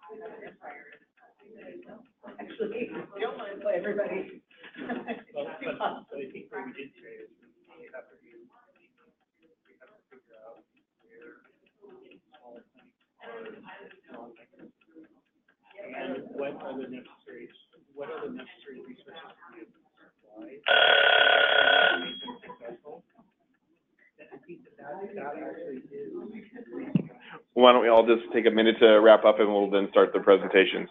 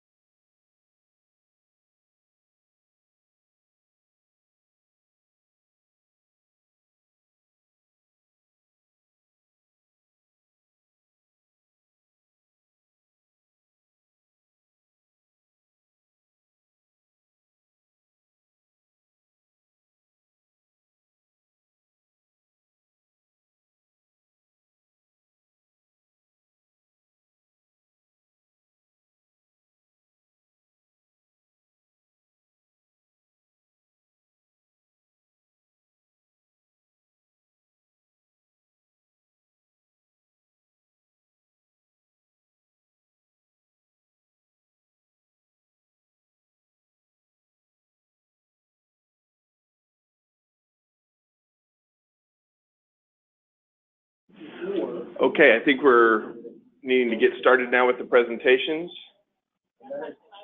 I think this group up here in the top right here wins as far as being seated, ready to go first. So I'll give you the choice. You can either go first or pick which one of these two groups you want to go first. They are ready. All right, group one, group two. No, I'm just trying to get these people to, okay. Okay, so do we have any volunteers to go first, or you want to go? We can go. There you go. We have our volunteers. Hi, everybody. My name is Kat Latte, and I'm an audience member. I'm the manager of Health System Innovation at Community Health Plan of Washington, but happy to report out for our group and happy to be included in the small group activity. So in the first area, so strategies for bringing other providers into value-based payment, our first portion of the discussion was focused around how the ACH, so there's sort of some synergy across the two topical areas, but the idea of the recognition that some of the smaller providers, rural behavioral health providers, et cetera, might have different gaps and connections to certain types of provider types that could really support connecting their individuals with social determinants of health. Something that also came forward is the idea of building on that recognition that smaller providers might not be able to take on many of those FTEs and or be able to have some of the systems to actually build out the practice capacity, so IT, data collection, and aggregation. So how might there be either a consortium level at a number of the ACHs or within regions that might allow for some of that connective tissue to be built so that smaller providers might not be able or might not have to shift and be taken on by a larger system or potentially not be able to support the change that they'd like to move forward in. The other component that we brought forward around strategies for bringing other providers into VBP was really just echoing what Terry and Dr. Chalmers shared, was around the necessity to have some investment capital up front that would allow those providers to move on some of the work forward around value-based payments. So we talked a little bit around the costs of training. Something that we touched on was something that Stacy brought up around the revenue loss, around both training time, but also shifting to a value-based payment process just is costly. And so what might that investment start to look like? Then we started to move into more specifically the ACH's role, and we discussed the utilization of the Milliman data to analyze the cost models at a regional level, and built on that, what capacities the ACHs might have or might not have to be able to use that information effectively. So we talked about how might the healthcare authority help the ACHs break down some of that data to be able to drive targeted interventions that would really be able to address the cost centers that are happening within the regional areas. I think what we're seeing at the ACHs right now is that some of that information is just not in front of us. And so we're maybe not aiming the investments and the interventions that are coming forward within the projects in the right places. And so how might we be able to utilize that data most effectively to really be able to use the investment dollars from the demonstration most effectively and then move forward on our goals. Another element that came forward was around standardizing social determinant screening tools for communities, so the role of ACHs in being able to have a discussion about what that standardization might be able to look like. And this then connects to the earlier statement around how an ACH might be able to be a connector to some of those social determinant of health services, I'll say in air quotes. I think the other piece that we talked about, again, building on what was said earlier in the presentations, just really emphasizing the role that the ACH would play. Susan spoke to this around education and capacity assessment for providers, and recognizing that the ACHs might not have that skill set at this point in time, but how do you leverage the people around the table at the ACH to build out that capacity assessment and really understanding what are those capacity development needs over time. And with that, I was talking about this around on the break and brought it forward in this group, is that I think it's starting to come forward. The role of DSRIP is to really be a bridge for providers to be able to be successful in value-based payment and to be able to invest in those capacities so they can be. However, what we've been doing up to now has been really around project-specific areas, so bidirectional integration, care coordination, diversion, et cetera. And how are we mapping those project areas to invest in the capacities that we're seeing as necessary to succeed in value-based payment? That hasn't really been present yet in some of the some of the ACH conversations. So seeing that really as a next step that ACHs and their partners might be able to provide, so that there can really be this knitting of value-based payment and the demonstration. Anything else, group? Any questions for them?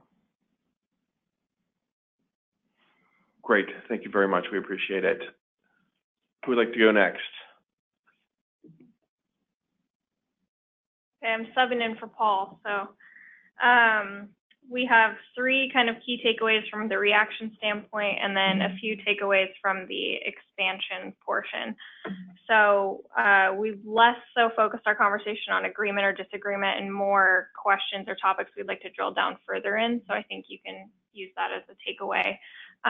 One reaction was both Joe and I were involved in a conversation this morning with the Olympic ACH, and it's clear that most ACHs, whether in this larger convening or in their own individual conversations, are all steering towards this. What is the role of the ACH? What functional capacities can we help providers build and support? So that was really reassuring, I think, from our perspective, to have the exact same conversation twice in one day. Other items we'd like to drill down from a reactionary standpoint: how does value get encompassed into the ways in which payers, specifically managed care and the healthcare authority, are thinking about population-based and whole person care? And then a larger discussion around attribution and empanelment, not losing the nuances of that in this type of conversation. For the expansion portion, we talked a lot about data aggregation and how many data aggregators are necessary for this work to be functional and operational long-term. We have 0 answers other than not a million.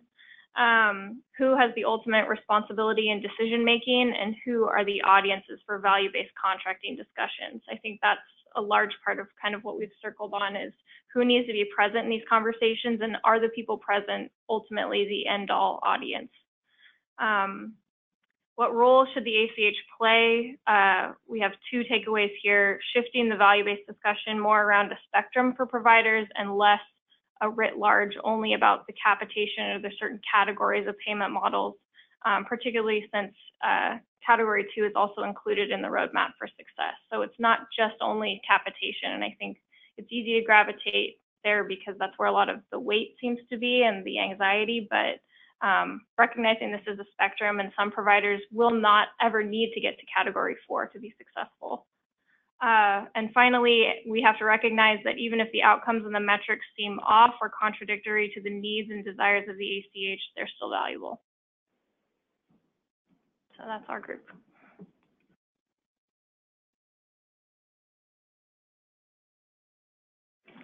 Any questions for that group? We know who's next. We do. So, as we talk through kind of the strategies for bringing providers into VBP and ACH's role, it really kind of blurred into really one conversation. And I think there's, as the earlier theme in our discussion alluded to, is there's a huge amount of education opportunity, both in terms of the provider community, as well as, it sounds like, honestly, our own, boards and some of the just participants. There's a tremendous amount of opportunity. You really can't over-educate enough there. So one of the ACH's opportunities is to go out to community, reach out to some of the smaller provider groups, providers, and educate, and then also help to assess their readiness for some of these key areas when we look at data analysis, care coordination, chronic disease management, EHRs, all of those things, because not everybody's going to need the same thing. It's an opportunity to look at an MSO type option, and perhaps an ACH could get together with some of the larger providers who have more resources to then say, you know, what can we offer some of these community providers so that they can stay community-based. The other thing is the ACHs, when we look at ultimately what everyone needs to be successful, we really need to look at some of the non-traditional support systems, fire, police, jail, schools, housing, food support, transportation. Everyone needs to be partnering with those groups in the communities in order to make some of the difference in the social determinants of health. And there's all kinds of ideas that came up in that process. And then lastly, you know, at the end of the day, the ACHs are a conduit for the distribution of funds. So it's going to be really important that in the distribution of funds process that the smaller provider groups are really considered and have a voice in the distribution of fund flow for each of the regional ACHs so that it makes sense. Because in a small practice, you know, the people wear many hats, and there's just simply not the capital there to fund some of this. And so, you know, maybe the weighting of this isn't what one might expect. We need to really be intentional in ensuring that they aren't somehow financially cut out of that discussion. Oh, what else? What else? Anybody else want to add? So that's it. Any questions for this group or any takeaways anybody would like to raise?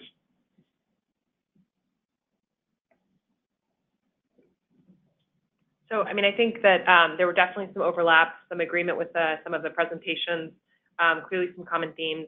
It's been enlightening.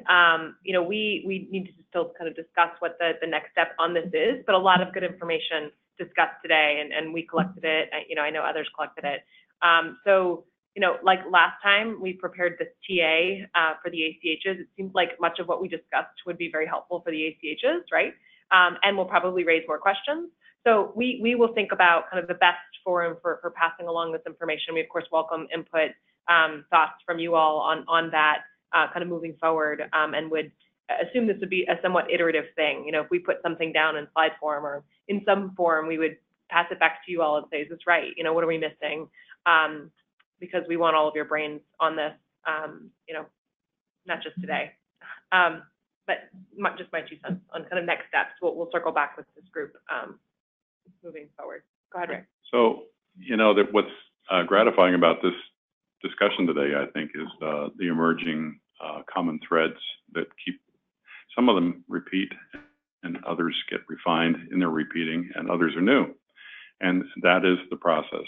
I was saying to Emily over the break that over the last few years, I've met lots of people who've come into this industry for the first time. And after a year, they say, I didn't realize how difficult it was going to be. They came in with quick solutions to problems that they could see from the outside. Then they get into the industry. And that's behavioral health or physical health, same thing. This is daunting. There's no doubt about it.